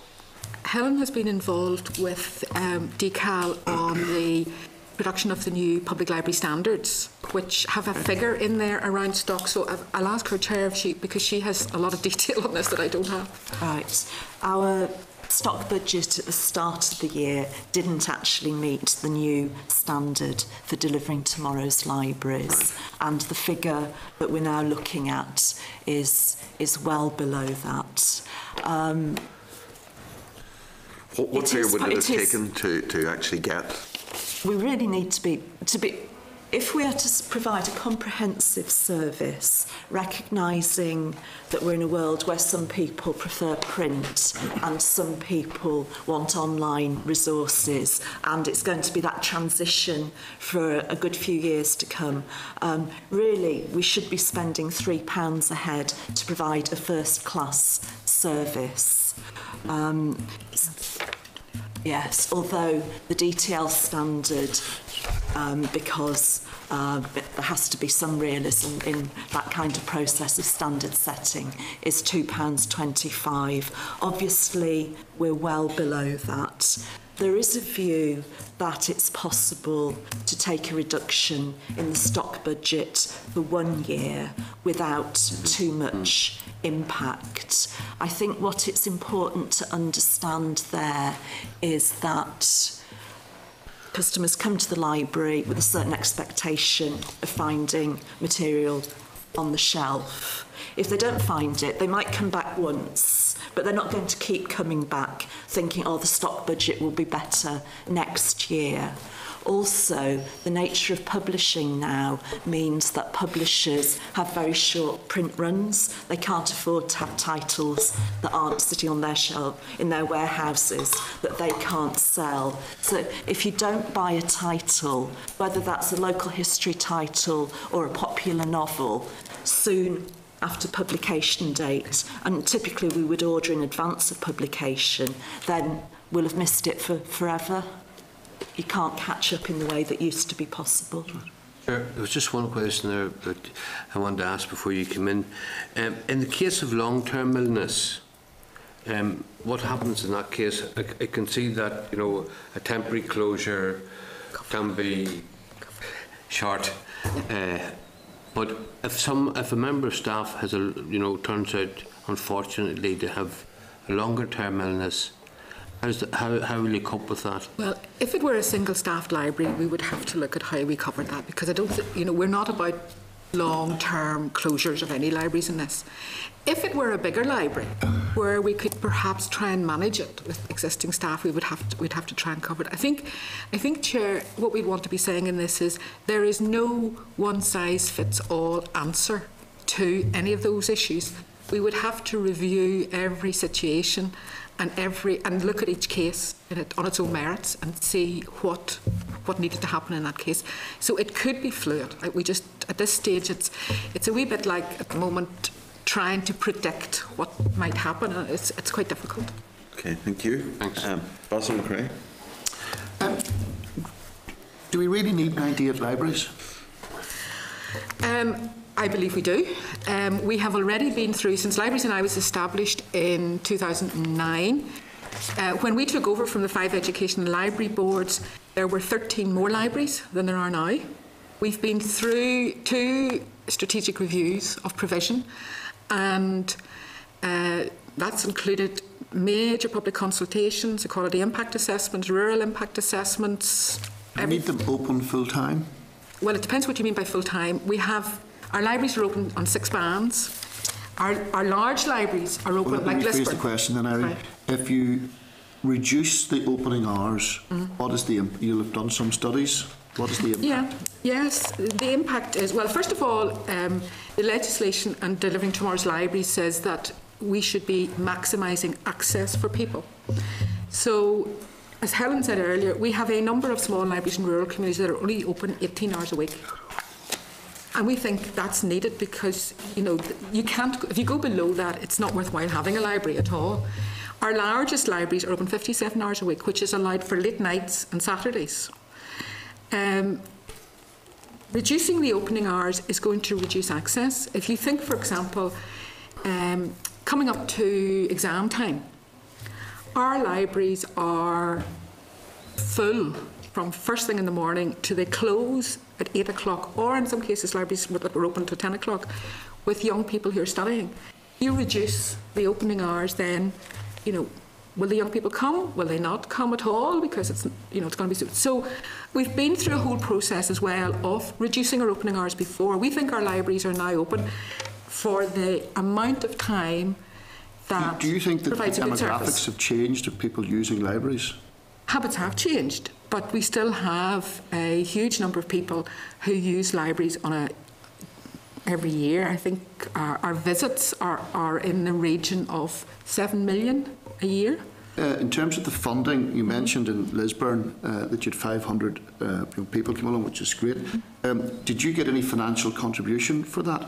It was paid for by the council and by the... But No, it doesn't. Our contribution to it is providing the premises and the facilities. The council paid for, I'm not quite sure what, but they put money into it. The trust put money into it, and our contribution in kind was, here's the library. The reason they do that is... We organised it. I'm sorry, and we organised it, yes. The reason we do that is because libraries are seen by people like councils and trusts and loads of other organisations as being neutral venues. But you're doing things that are non-statutory, which is one of the things that we're... Well, it depends sorry, I don't want to take too long. I just want to... Okay. Just a clarification. You mentioned, Helen mentioned, that in response to the Chair's question, it should be ideally £3 per head. Mm-hmm. Is that per head of population or per head of people actually registered to go to... £3 per head of population is what... Would you ever consider that there was any value in looking for a contribution on a voluntary basis from members of the public that support libraries to the tune of £3 per head? It's been looked at in other areas. The legislation that currently wouldn't allow us to do that. That would be a matter for policymakers to do it, but it's been discussed in other fora. We have no... The point from our perspective is libraries are free at point of access, and we never stop people making contributions voluntarily, but we don't go out and ask them. I was immersed there in the calculation of what 1.8 million people times £2.25 was. My mother's a librarian, yes. Therefore I'm not allowed to say anything bad, but I do think there is an issue about the numbers are stark. You're going to either have to close libraries or reduce opening hours or find some other form of funding because there's no other money. Yes. That's the stark choice, and you have to do it in about 8 weeks. Okay. That would be difficult given the fact that when we've done anything like this, and we do have to, by law, go through equality impact assessments, rural impact assessments, public consultations and so on. But we recognise, Chair, that if the funding over the next few years is going to continue to decrease, we have to have a fundamental rethink about how libraries provide services. Just, did I pick you up there that there are some places where it's open beyond 8 o'clock? Did you say 10 o'clock? There are a couple of libraries that have been open at 10 o'clock. There are 2 libraries in that situation, but without wishing to preempt the revised opening hours that will be publicised which shortly. Ones are they? Bangor and Lisbon. Right. They were ours that we inherited for particular reasons, right. And, okay. but we won't be able to keep that going any longer. Thank you. Basil, Rosie McCordy. Carly, and thanks for the presentation. And I mean, we just, I would take the view that it's the last resort would be closing any library. They're a very valuable resource.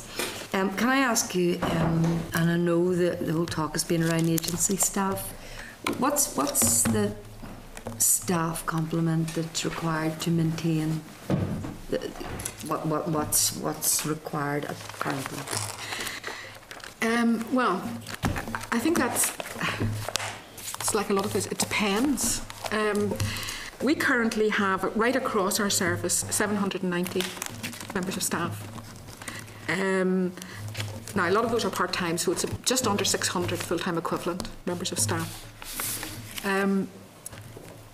To keep a service, our libraries are staffed currently, before we've had to introduce these measures, on the basis of having to reduce opening hours previously and having to cut our staffing at that stage. So our staffing levels are, we believe, such that libraries stay open. We provide the core services. People can do a little bit of outreach. They can run programmes like Rhythm and Rhyme and Storytime and so on. But every library is different because it depends on things as well. Like, is it a single floor library? Does it have 2 or 3 floors? Because that might that requires more staff, because you have to have for health and safety and all the rest of it. So it depends. Every library is different as far as that's concerned. But whenever we took over, we have reduced in the past 5 years our staffing complement by over 200 full-time equivalents. So we've reduced staff considerably. We think currently it's at the minimum to be able to provide the service that we're providing currently. And many agency staff do you have currently? Well, when we started this process, we had just over 100. To date, we have released 68 agency staff, and there will be a few more who will be going as well. Okay. Are they all different grades, or are they one? The vast majority of them are at the basic library assistant level, because they come in to provide cover at that level. Okay. One last question. Can I ask just, is there any opportunity to redeploy staff from elsewhere in the libraries? Providing the money comes with them. Okay. Because if the money doesn't come with them, it doesn't help our budget. All right. But we're always very welcome. We're always very pleased to have people come, as long as the money comes as well. Thanks. And keeping the good wine to the last, David Hill. Thanks, Chair. I'm not so sure. I think most of the stuff has been covered, but certainly I want to just thank you for your presentation, and it certainly been very useful. And I know from my own knowledge, certainly some of our most disadvantaged people in our communities actually use the library due to the internet access and various things like that, and it's crucial to how they conduct their lives. You did mention you've gone through 2 strategic reviews. With the present sort of cuts that you're facing, has the work that's been done through those reviews been lost to a degree? No. You see, obviously, it's a step backwards some way along the line, but do you see that as a loss? Well, I think those haven't conducted those reviews. Well, I think those strategic reviews, as a result of those strategic reviews, in my view, we have now what we at that stage started out to think of as being a sustainable library estate, based on the finances and so on that were available at that stage. Yeah. And a library estate which, where we have a mix of urban, rural, we have 28 libraries which are serving communities with less than 4,500 people, often the only public facility in that community, used therefore by all sorts of organisations and so on as a community hub as well. We have 28 libraries that serve the 10% most disadvantaged communities. It just so happens that those 2 figures are the same. They're not necessarily the same libraries, it just so happens it's the same figure, which makes it easy to remember.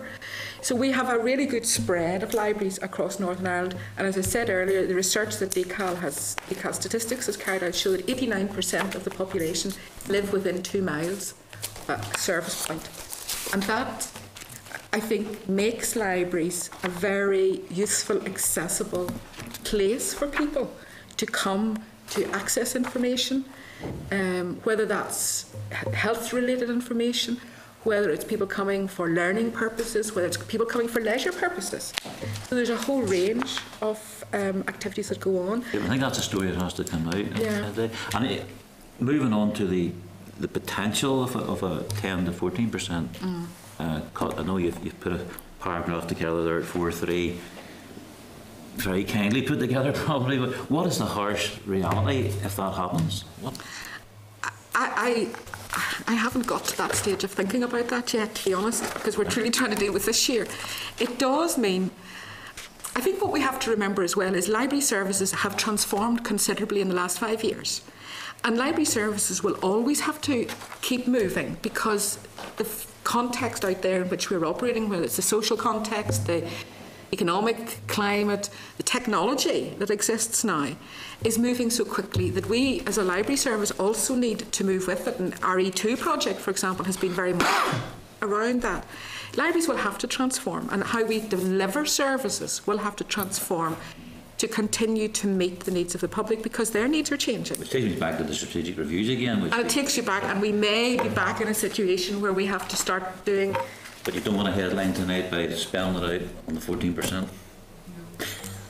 I think that would be very unfair, because we don't know. We have no, that's a planning assumption at the moment. None of us know. We may know after today, but none of us know at this stage. In the case of, just picking up the Crossmaglen one, where it's in a community facility, is that a community-owned facility that's entirely a library, or a community facility that's partly the library and partly other things? It's the second, Chair. It's a community centre, which where we have part of the centre as a library. Okay. And the other bit of it, is it a council community centre? Okay, right. Yes. And you get co-location then again in the Grove in North Belfast. How many others are there? And again, Lisburn would fall into that category, I suppose, as well. There's other things in that building.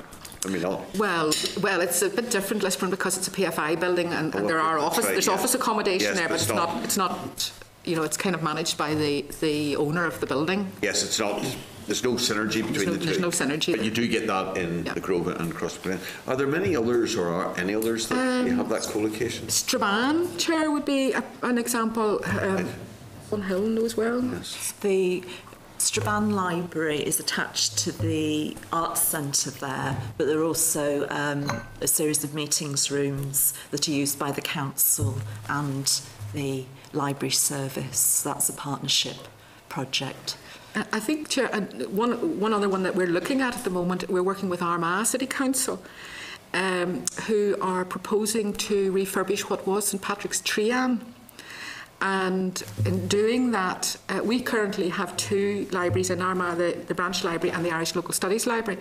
And what we're doing is looking at working with the council in terms of relocating both of those into a refurbished St Patrick's Trian, which would also have community facilities and council services in it.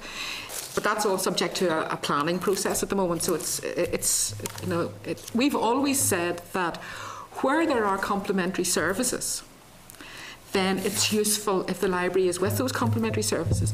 It's not always the case that it works, but those are the sort of examples that we have been looking at.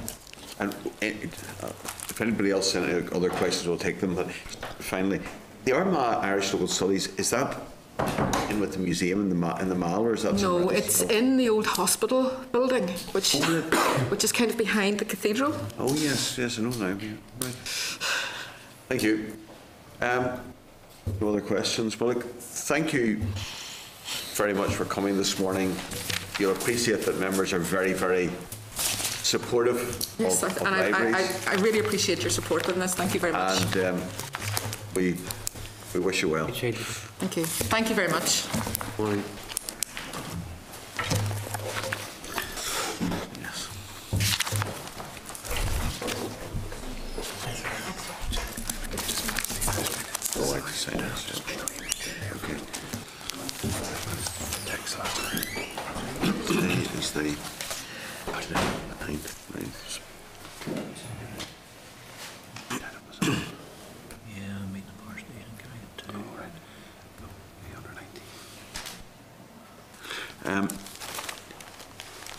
Are there any actions that the committee wants to take in light of that presentation? No. Are there? I think, as Chair, we'll just wait till they come out with their... That's fine. I think it'll be far better, and we can look at it after that. And Carnloug's safe. Carnloug's safe, yeah. Good. Right. So. Thank you. The other items then we'll go through, because we're down to a quorum here. Could we look at the end of session report, and I'll ask the clerk to speak to that. Chair, we brought this to committee at the meeting on the 25th of September, and as I said to members then, each statutory committee compiles one of these end of session reports that really detail projects that the committee undertook during the session of scrutiny that it undertook, the outputs that there are. So it includes things like the inquiries, the investigation into child protection, so on, that the committee undertook, any statutory rules or legislation that they look at, and so on. So really it's just bringing it back so that members have had a bit of time to have a look at it and seeking members' approval. Once that approval is gained, what happens is all of the end of session reports then go forward once they're all agreed, and they go on to the Assembly website. So Chair, it's really just seeking that approval. Agreed? Yep. Thank you. Thank you.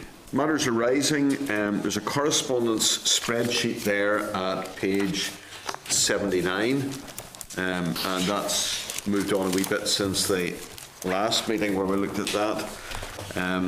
So you'll see there, we now have a response to the letter from the 5th of March in regards to the collation of information delivery on LIFA, and that came in on the 1st of October.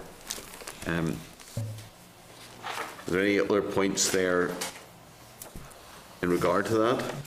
Sure, just apologies, I missed the end of September meeting in relation to the First World War battlefields, but the Milk Cup funding letter was received on the 26th. What was the Chair, outcome of that? members will recall we'd written to a variety of potential funders. We'd written to the Deputy Minister, we'd written to the Decal Minister, and so on. On that, we've received responses back on those. With the Deputy Minister, it was highlighting what Deputy already give to the Milk Cup in terms of the events funding pot. I think that was some, I'm going to say 63,000. I'm willing to be corrected on that. But it was a decal? The decal response indicated that essentially it set out what Deputy gives, and we didn't really get anything new on that in terms of new funding. The members, if I go further into the pack, we're having the Milk Cup people up, I'm going to say next week. I think next week is right. And they're going to expand on that. Okay. So that was really what we were looking for. Thank you, Chair. Chair, I appreciate the letter back in terms of LIFA. The question, however, I asked in March actually was about, an equivalence in terms of funding.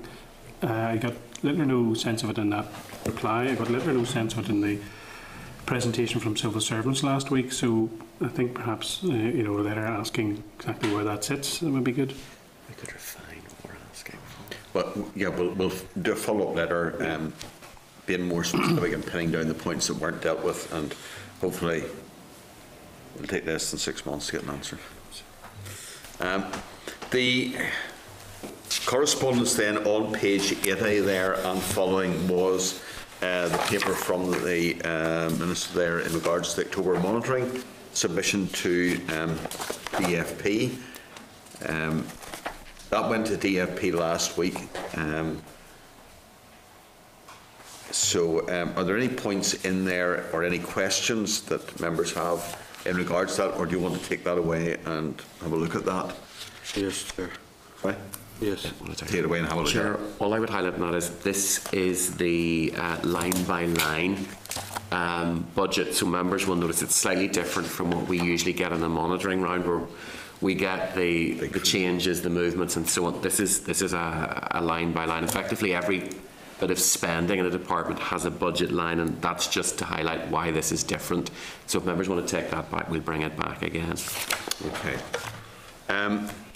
Page 88 then is the letter from the Minister in response to Michelle McAlveen's letter about the Carframpton reception, which is on the 14th, next Tuesday. Go through that. Invites were emailed on Monday, but if members just note that. Then next item is the page 90, the 2014 National Youth Track Cycling Championships, where Sporting and Cycling are currently working on a number of actions to promote cycling, and Cycling Ireland is in discussions with the Department of Transport, Tourism and Sport in Dublin about bringing a velodrome and badminton centre to Abbottstown. Would members agree that we keep a watching brief on developments around cycling infrastructure? Note otherwise, okay. Yes.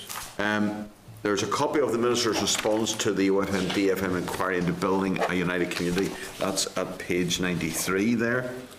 And that runs over a number of pages. Now, one of the things in there I noticed was on page 95, the midnight street soccer.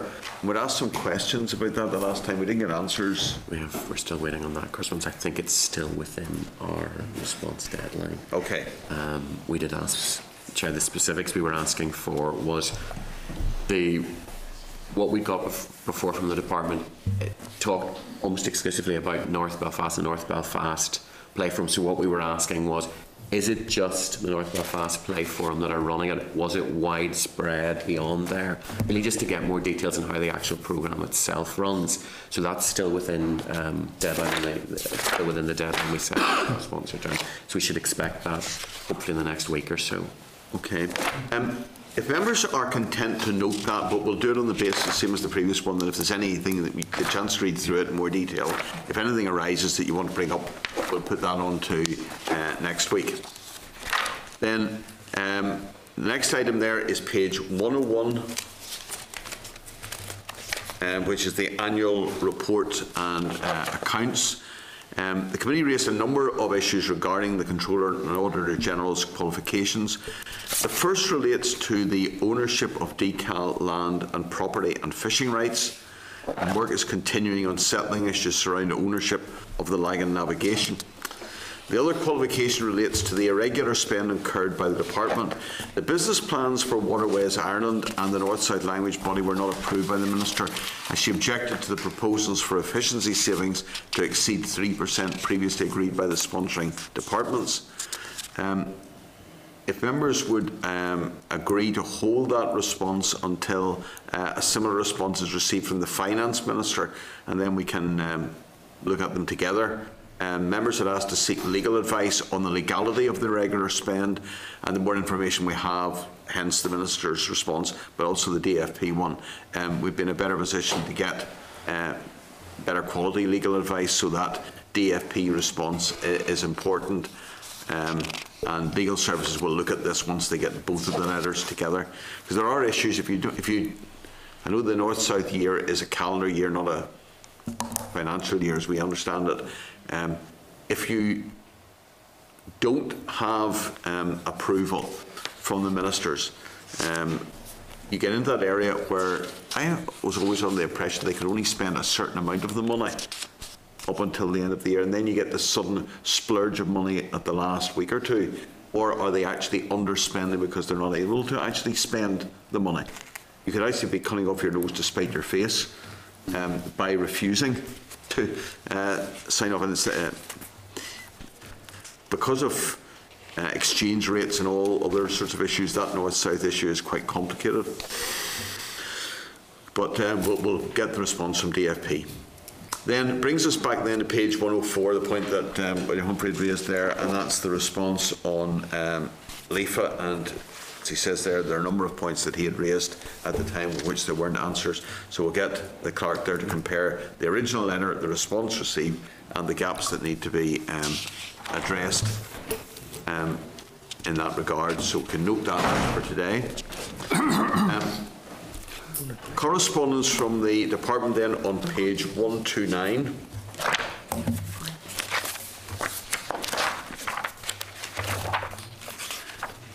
Regarding issues raised at the recent Waterways Ireland briefing. Due to current funding limitations, all budgets are being challenged to ensure efficiencies are deliverable. The Minister won't accept efficiency savings beyond the minimum level agreed by both finance departments, so North-South bodies have been advised to manage risks within resources, with health and safety a statutory requirement and priority area. Waterways Ireland regularly reviews key risks and how to manage them. DCAL has discussed the issue of pension liabilities with the Department of Arts, Heritage and Gaeltacht in Dublin, and have advised Waterways Ireland that sponsor departments are not in a position to provide additional funding.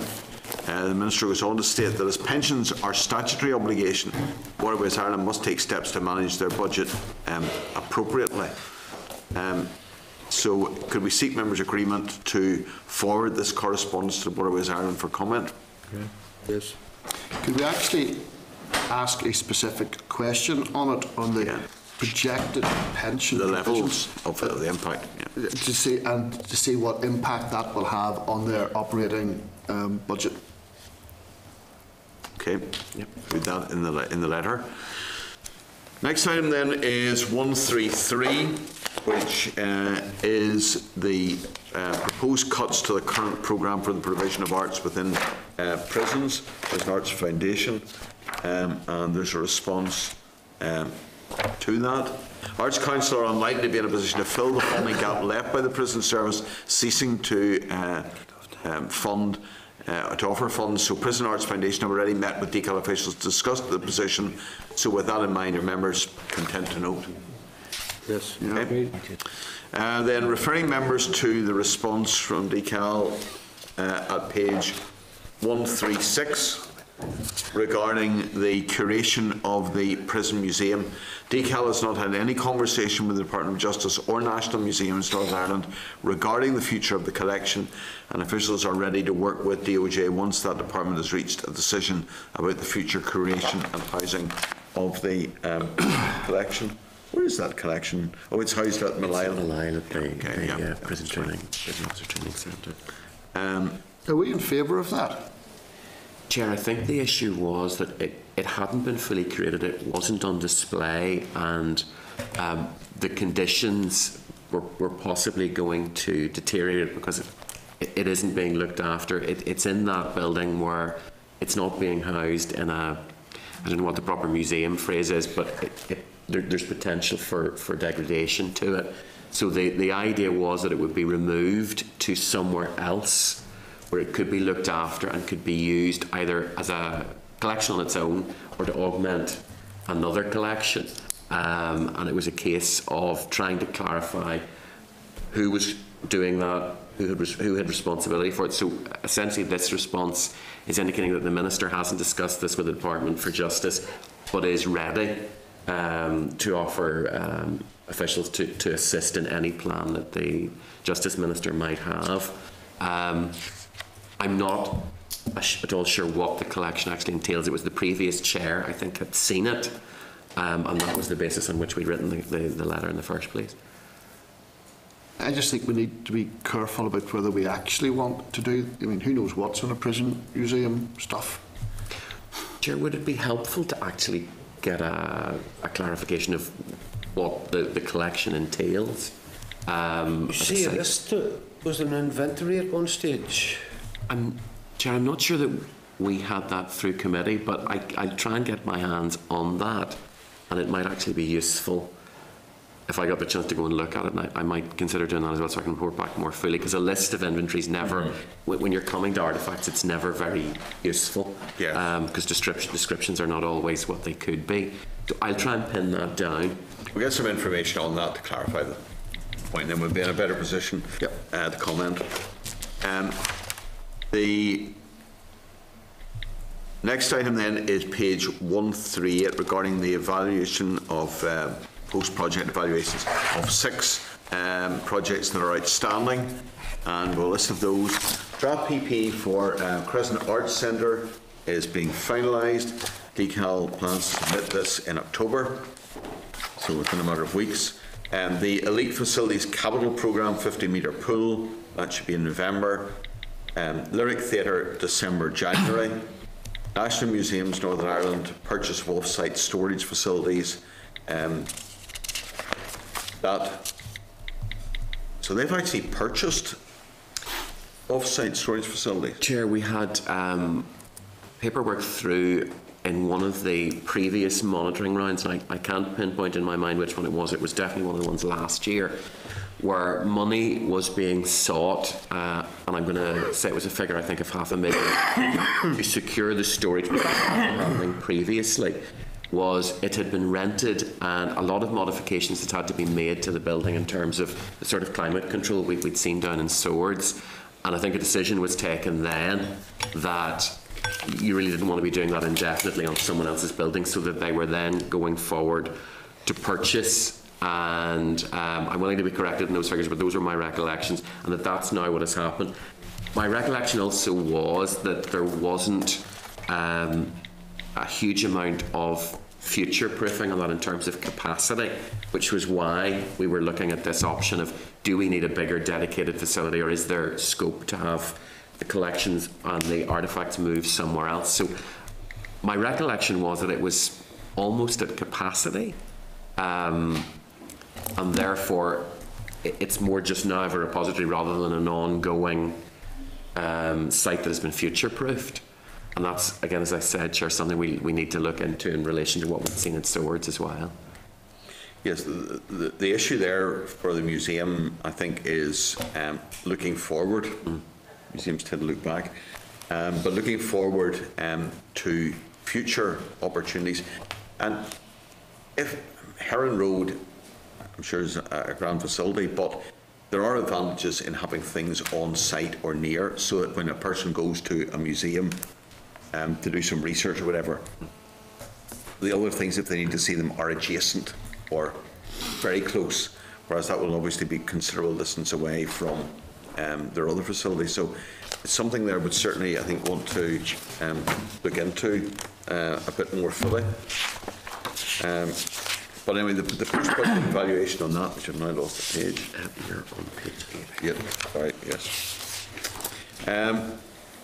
And then libraries, the IT programme, which we referenced to earlier, and then the Ulster Folk and Transport Museum, Cultural Manor.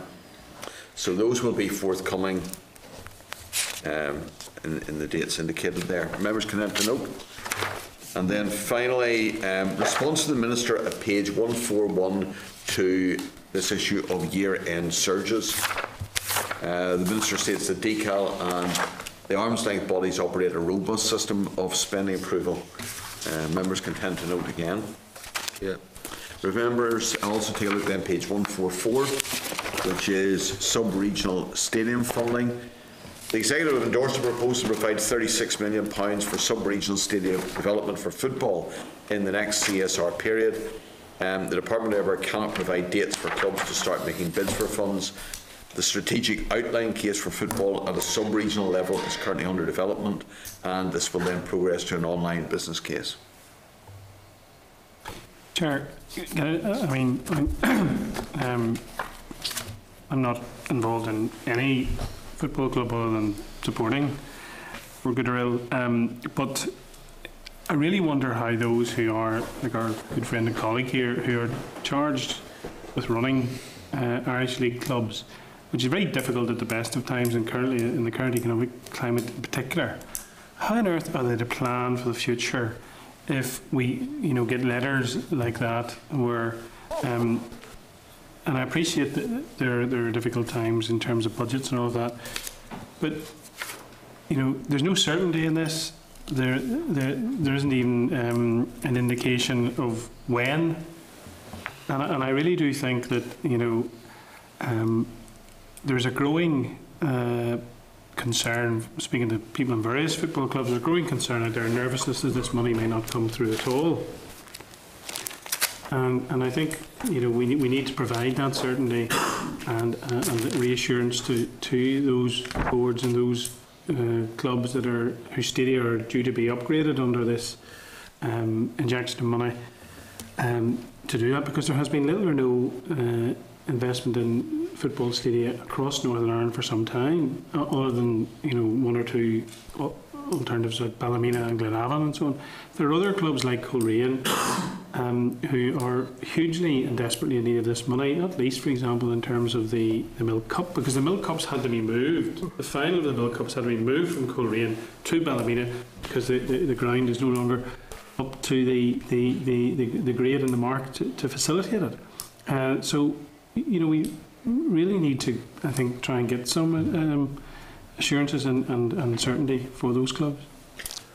My understanding that as I said there, the Executive has endorsed the proposal. It is an executive commitment to provide that £36 million for sub-regional stadium development for football. The intention initially was that would be in the next CSR period. I suppose the issues now arising around the uncertainty about casement, because if there's some issue there, then money will not be spent in the original timeline. and that will then have an impact, because if there's money not spent on that, does that money become available for something else in the meantime? So I suppose it'll become a lot clearer when we get the outcome of the court case regarding casement. Except the point you're making, Chair, but Ravenhill has already been completely redeveloped. Yes. And a new stadium there, bar 3 new stands, bar 1. So that has been done, and that has progressed. Work has started at Windsor Park, and I know they've had some delays in terms of the asbestos and so on. There is the ongoing problem that you've outlined very clearly in relation to casement, but where there is no problem with the football grounds, I mean, some of these grounds, in terms of the facilities they have for spectators, are just primitive. Yes, and therefore we really do need to get certainty around it, because, you know, I mean, Mr. Hilditch, Ms. McElveen, your predecessor, and I went to the opening ceremony of the Milk Cup, and I'd never been to it before, and there, you know, it's a great example, and this committee has met the organisers. It's a great example of how sport reaches across the community, but also has a reach for Northern Ireland in a positive way across Europe, and in every continent in the world is and they're queuing up to get involved in it. The council that hosts it can't host the final, and probably now the semi-finals as well, because the facilities aren't there. I'm not saying because of the Milk Cup I should get it. You know, obviously Coleraine is a very senior Irish League club as well. But if you're strategically looking at putting in regional stadia that develop football, then one there is absolutely essential for that part of the world, for the northern part of North Antrim, if we can call it that, and East London. If you just turn over the page there, there's also the table papers, Chair. Sorry, table papers there. The table response from IFA on the sub-regional stadium funding. So we'll have that letter from William Campbell in the CEO's office there. Thank you for your letter, which Patrick has forwarded. The association's facility strategy was completed in 2012, made it available. During 2013, association undertook an extensive consultation process. Once the association repeated the collaborators, doesn't really tell you much either. Have you opened your wallet or anything? There's an alarm going off. I checked out now. Thank you. No chance of that, really. No, the alarm on my wallet is much louder than that. So I would have hoped there might be a bit more clarification from the IFA. Yeah. Well, can I suggest, Chair, that perhaps we write to them as well, you know, asking, you know, because it is very, and there is another issue, I'll keep quiet after this. There is another issue I wanted to raise in relation to the IFA, and I've raised this at the Old Party Group. I've raised it directly with the IFA as well, and Mr. Hilditch, as chair of the Old Party Group, knows that we've raised it. Today, the Northern Ireland under-19s are playing a qualifier in Dungannon, and I and a number of other people were going to go to that match until we found out that the kick-off was at 2 o'clock. A few weeks ago, the under-21s played a qualifier in Portadown, and the kick-off was at 2 o'clock, or 4 o'clock, sorry.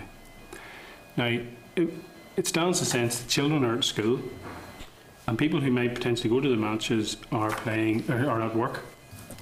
And so therefore, effectively, our team's going out in front of a very small crowd, 2 men and a wee lad, really. And, you know, how demoralising is that for the players? And also in relation to the visiting team, it must be a great boost for them to run out to the stadium empty. You know, that this team's got no support. Now, you know, we've good young players coming through. We've won the Milk Cup again this year. There was tremendous support for the Northern Ireland team who won the Milk Cup this year again. It's the same team that won the Milk Cup that's going to play this afternoon. And there were thousands at the final in the Milk Cup, and there'll be a handful there today. And I really do think, you know, this is something that needs to be taken on board and addressed by the IFA. Are you suggesting that we correspond with them? Yes. Yeah. Good. It's been proposed then that we write to the IFA expressing concern about the kick-off times, which make it very difficult for people either at school or at work to get there, and the detrimental effect that has on the team and the sport generally. What is that? We're not entirely sure. It's outside the building. It's the server room, control room. Okay. Oh, right, okay. Mr. Eldridge, Oh, yes, David. Yes, sir, it was really just to support what Mr. Humphrey says, and obviously I need to declare the relevant interest as being a director of one of the Irish League clubs, but it's also the confusion over the terminology being used as well, and we refer to 36 million here for the sub-regional stadium development for football. That in most people's minds related to 2 or 3 particular ones to Northern Ireland. There's also the problem that another section of government has designated some soccer and GA stadiums and rugby as well as made them into what's termed as designated stadiums. For public access and whatnot, have to comply with law and health and safety guidelines, and that lack of investment is starting to impinge heavily on that. Irish League attendances in particular are starting to increase. There's certain requirements being asked of clubs, as Mr. Humphreys rightly says. The help and assistance isn't there to keep up, basically. It needs to move forward. I think it's the getting the certainty or the clarity on what exactly some of the terminology means as well.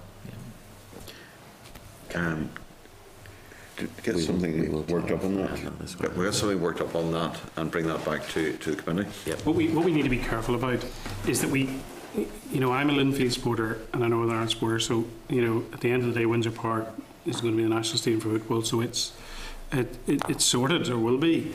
We do need to be careful, that in terms of the investment, that there isn't a perception of government or a perception of the IFA that Linfield and Northern Ireland is sorted, but other stadia then around the country, whether in Mid-Ulster, whether in County London, County Down, whatever, are not being forgotten about, or indeed other stadia in Belfast not being forgotten about, that they're, Linfield are not simply benefiting because that's now the IFA headquarters, which of course it's not the case. I mean, that has always been the national stadium for football, but the truth of the matter is we've got to make sure the other clubs all feel that they will get their fair share. And this was an entire package, which was a balanced package across the 3 sports, and therefore I would think the word that was used in an earlier stage of the meeting of inescapable. It's inescapable because of the whole commitment, and you can't cherry pick bits out of it and do a bit here and a bit there, and all parties had signed up to that agreement. Mm-hmm. Chair, we'll bring back draft correspondence next week because there are a lot of issues there, and I want to be sure that we've captured everything that members want to capture. So we'll draft something up and we'll bring it back to next week's meeting. Okay. Then the next one is page 147 regarding the Infrastructure Investment Strategy Portal, which I'm sure everyone has carefully studied. And members content to note that. We've dealt already to some extent with the next one there, which was the Dale Farm Milk Cup and the response there. So we'll get the briefing at next week's meeting. That's noted. The response there, 152 Cardiff-Frampton success, and the first activity, there was an issue there regarding the department's funding. It was offered on the condition of boxing outreach facilities or activities being provided by the promoters. The first activity planned is a one-day boxing event in the Ulster Hall on the 25th of October, where young boxers from across Northern Ireland will have the opportunity to train with Barry McGuigan and Cardiff-Frampton. And the second Happy Hearts programme, visiting 12 schools in disadvantaged communities, 2 schools per county, and educating children on the importance of exercise and healthy eating for 6 weeks. Are members satisfied with that? Contented with that? Okay. And then the individual responses from the 3 large sports, IFA, Rugby and GA, regarding post-2015 funding. We've got pages 158, 161 and 165, and all 3 have provided detailed information on the programmes that are currently running to meet the goals of tackling poverty and social exclusion whilst promoting equality through sport. And all 3 also state that without continued funding, the long-term sustainability of the programmes would be in jeopardy. And that total programme is £4.5 million. So are members content to forward these responses to the Minister for her comment. Yeah, agreed. Brings us then over the page here to correspondence. 168, page 168 there, we have, first of all, correspondence from DCAL regarding monitoring of savings delivery plans in relation to the 11-15 budget. Minister states DCAL achieved the targets set in 13-14 and is on target for achieving the original targets for 14-15, so we can note that. 169, September edition of EU Matters. Our members content to note. I raised this yesterday, Chair, at the Deputy Committee. I think it's a very useful publication, but there's always been this concern here that is there a reach across all the government departments in terms of Europe? We joined up in terms of lobbying Europe, or making sure everybody's saying the same thing in terms of Northern Ireland PLC and how the effective role that the Executive Office in Brussels plays and all of that. But also, are we connecting with, for example, Belfast City Council, and I think now Londonderry as well, have European units? Are the executive departments here connecting with the council and vice versa and so on to get a joined up approach to lobbying for Europe to maximise? I mean, compared to the Irish Republic, we are, the players or have been in terms of extracting funding from Europe, and therefore I think we need to have that joined up approach, and I'd be keen to know that is happening.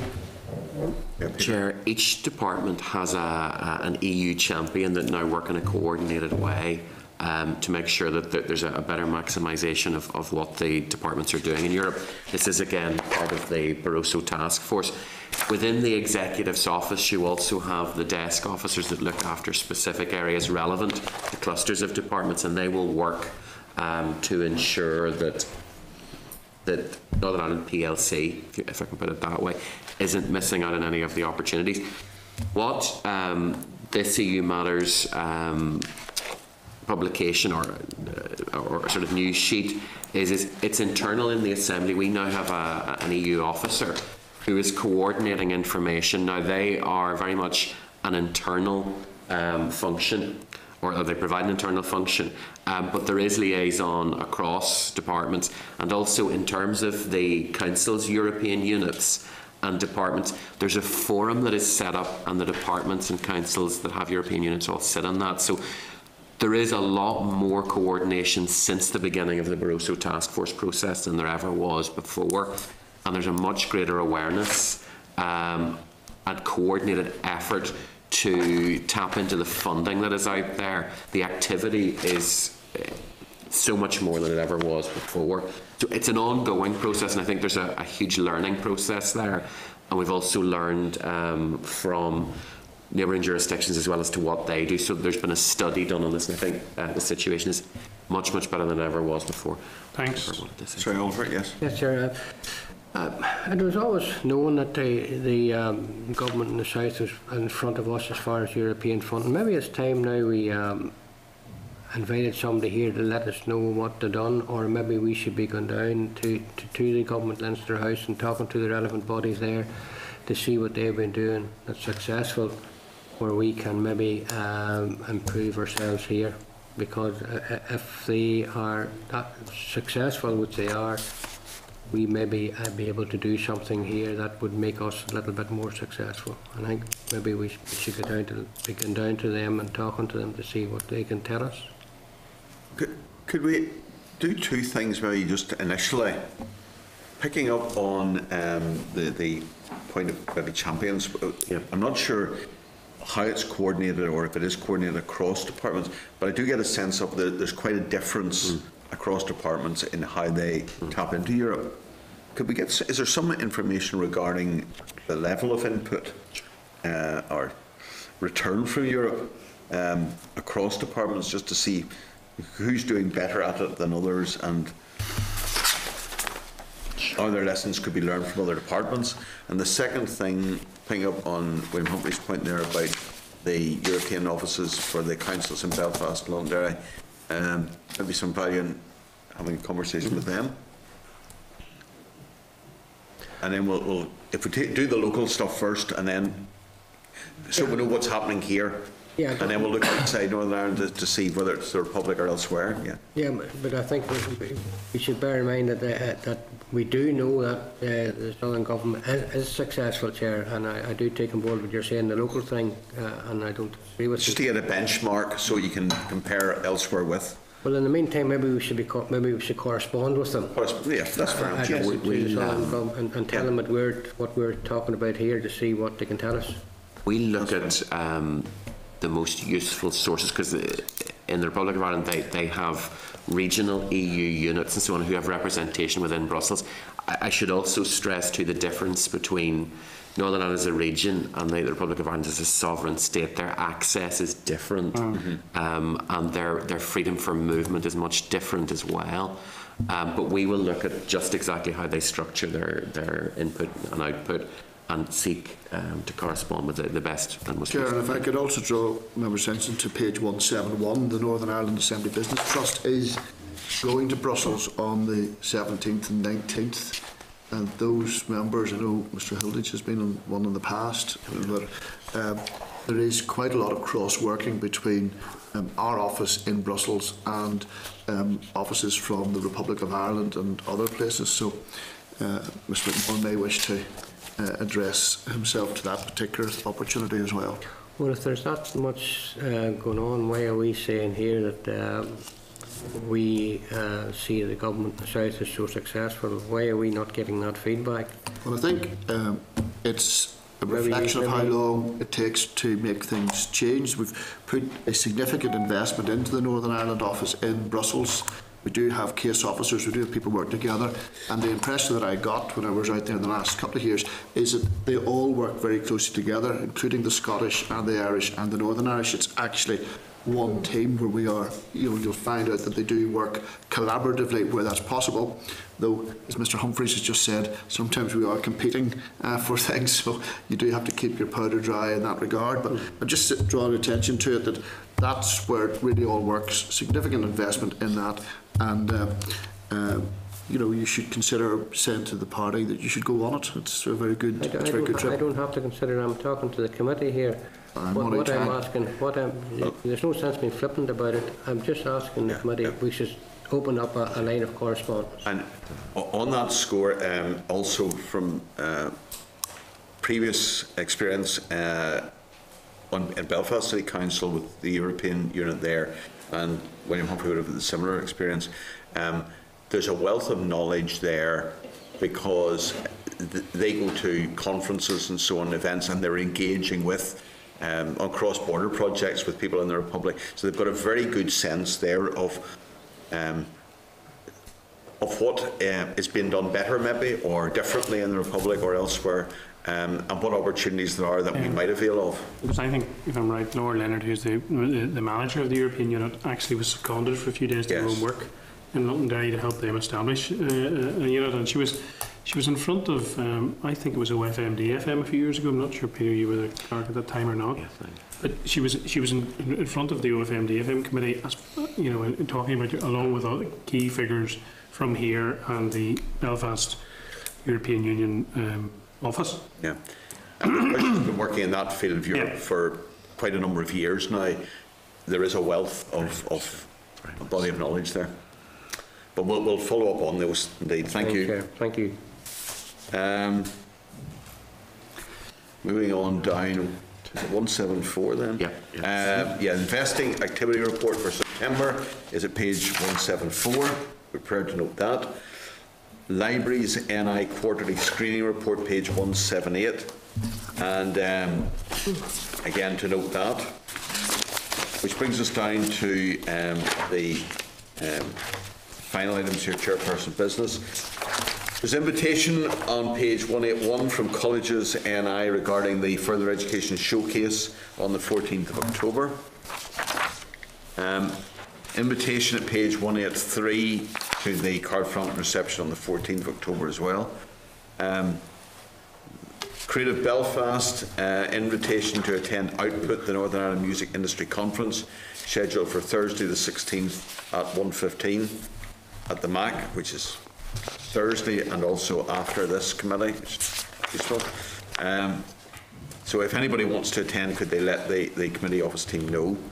And then page 185, Lynhall Library, offering to host a committee meeting in the library at some stage in the future. And if you're agreeable, we'll write back to them, thanking them for the offer and agreeing to hold a meeting there in the new year. Okay. Forward work programme is at page 187, and if the clerk would speak to that. Chair, this is now relatively complete until the final meeting of this term on the 11th of December. We've just got a couple of meetings still to pin down and clarify, but the ones I would draw members' attention to are the ones where we still have remaining briefings for the inquiry. Members are aware that we were going to try and have a final briefing from the Arts Council. We've just, due to scheduling, we have additional briefing after that from Audiences NI, but we will have completion on the inquiry evidence gathering process by the end of November. The other ones to highlight are the visit to the corn store in Draperstown on the 6th of December and the meeting at the department on the 11th of December, where they're hosting our meeting at Oswald Exchange. There's also the Spectrum Centre on the 27th of November. What date is the corn store? Corn store is the 6th of December. Saturday? No, that's a Thursday. These are all normal committee days. 4th of December then? Sorry, 4th of December. Sorry, I was thinking the 2nd. Sorry, 4th of December. You're right. I'd made that mistake. They emailed him actually as well. So those are all on the programme, and as I say, almost everything now is confirmed. We've just a couple that are TBCs. Okay. Thank you. The corn store, where's that in? It's Draperstown. It's an educational and sort of learning. It's quite an interesting project. Can I just ask you, the briefings, Ofcom and community broadcasting, is that community TV? Yeah, that's the new, it's TV and radio. Ofcom are going to talk to us on both of those. Do we, given that some of those are already out in the rest of the United Kingdom, would there be any chance we could get a briefing from maybe the research people, just as what's out there in advance of it, just to know what other people are doing? Okay. Chair, in terms of the NVTV briefing as well, there are 6 city broadcasters. Other ones that come to mind are there's one in Bristol as well that has had a fairly big and splashy launch. So we'll get Dr. Hull to do some research on that. Just in Glasgow as well, I think. Yes. Something. So it just, if there's people already... Anyway. Absolutely, no, we'll get that sorted out for that briefing.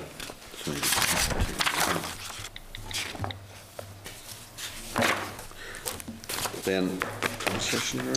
Yeah, we'll move into a just a closed session there, if the clerk could, or so the usher could deal with that. Room 30. This is the Northern Ireland Assembly.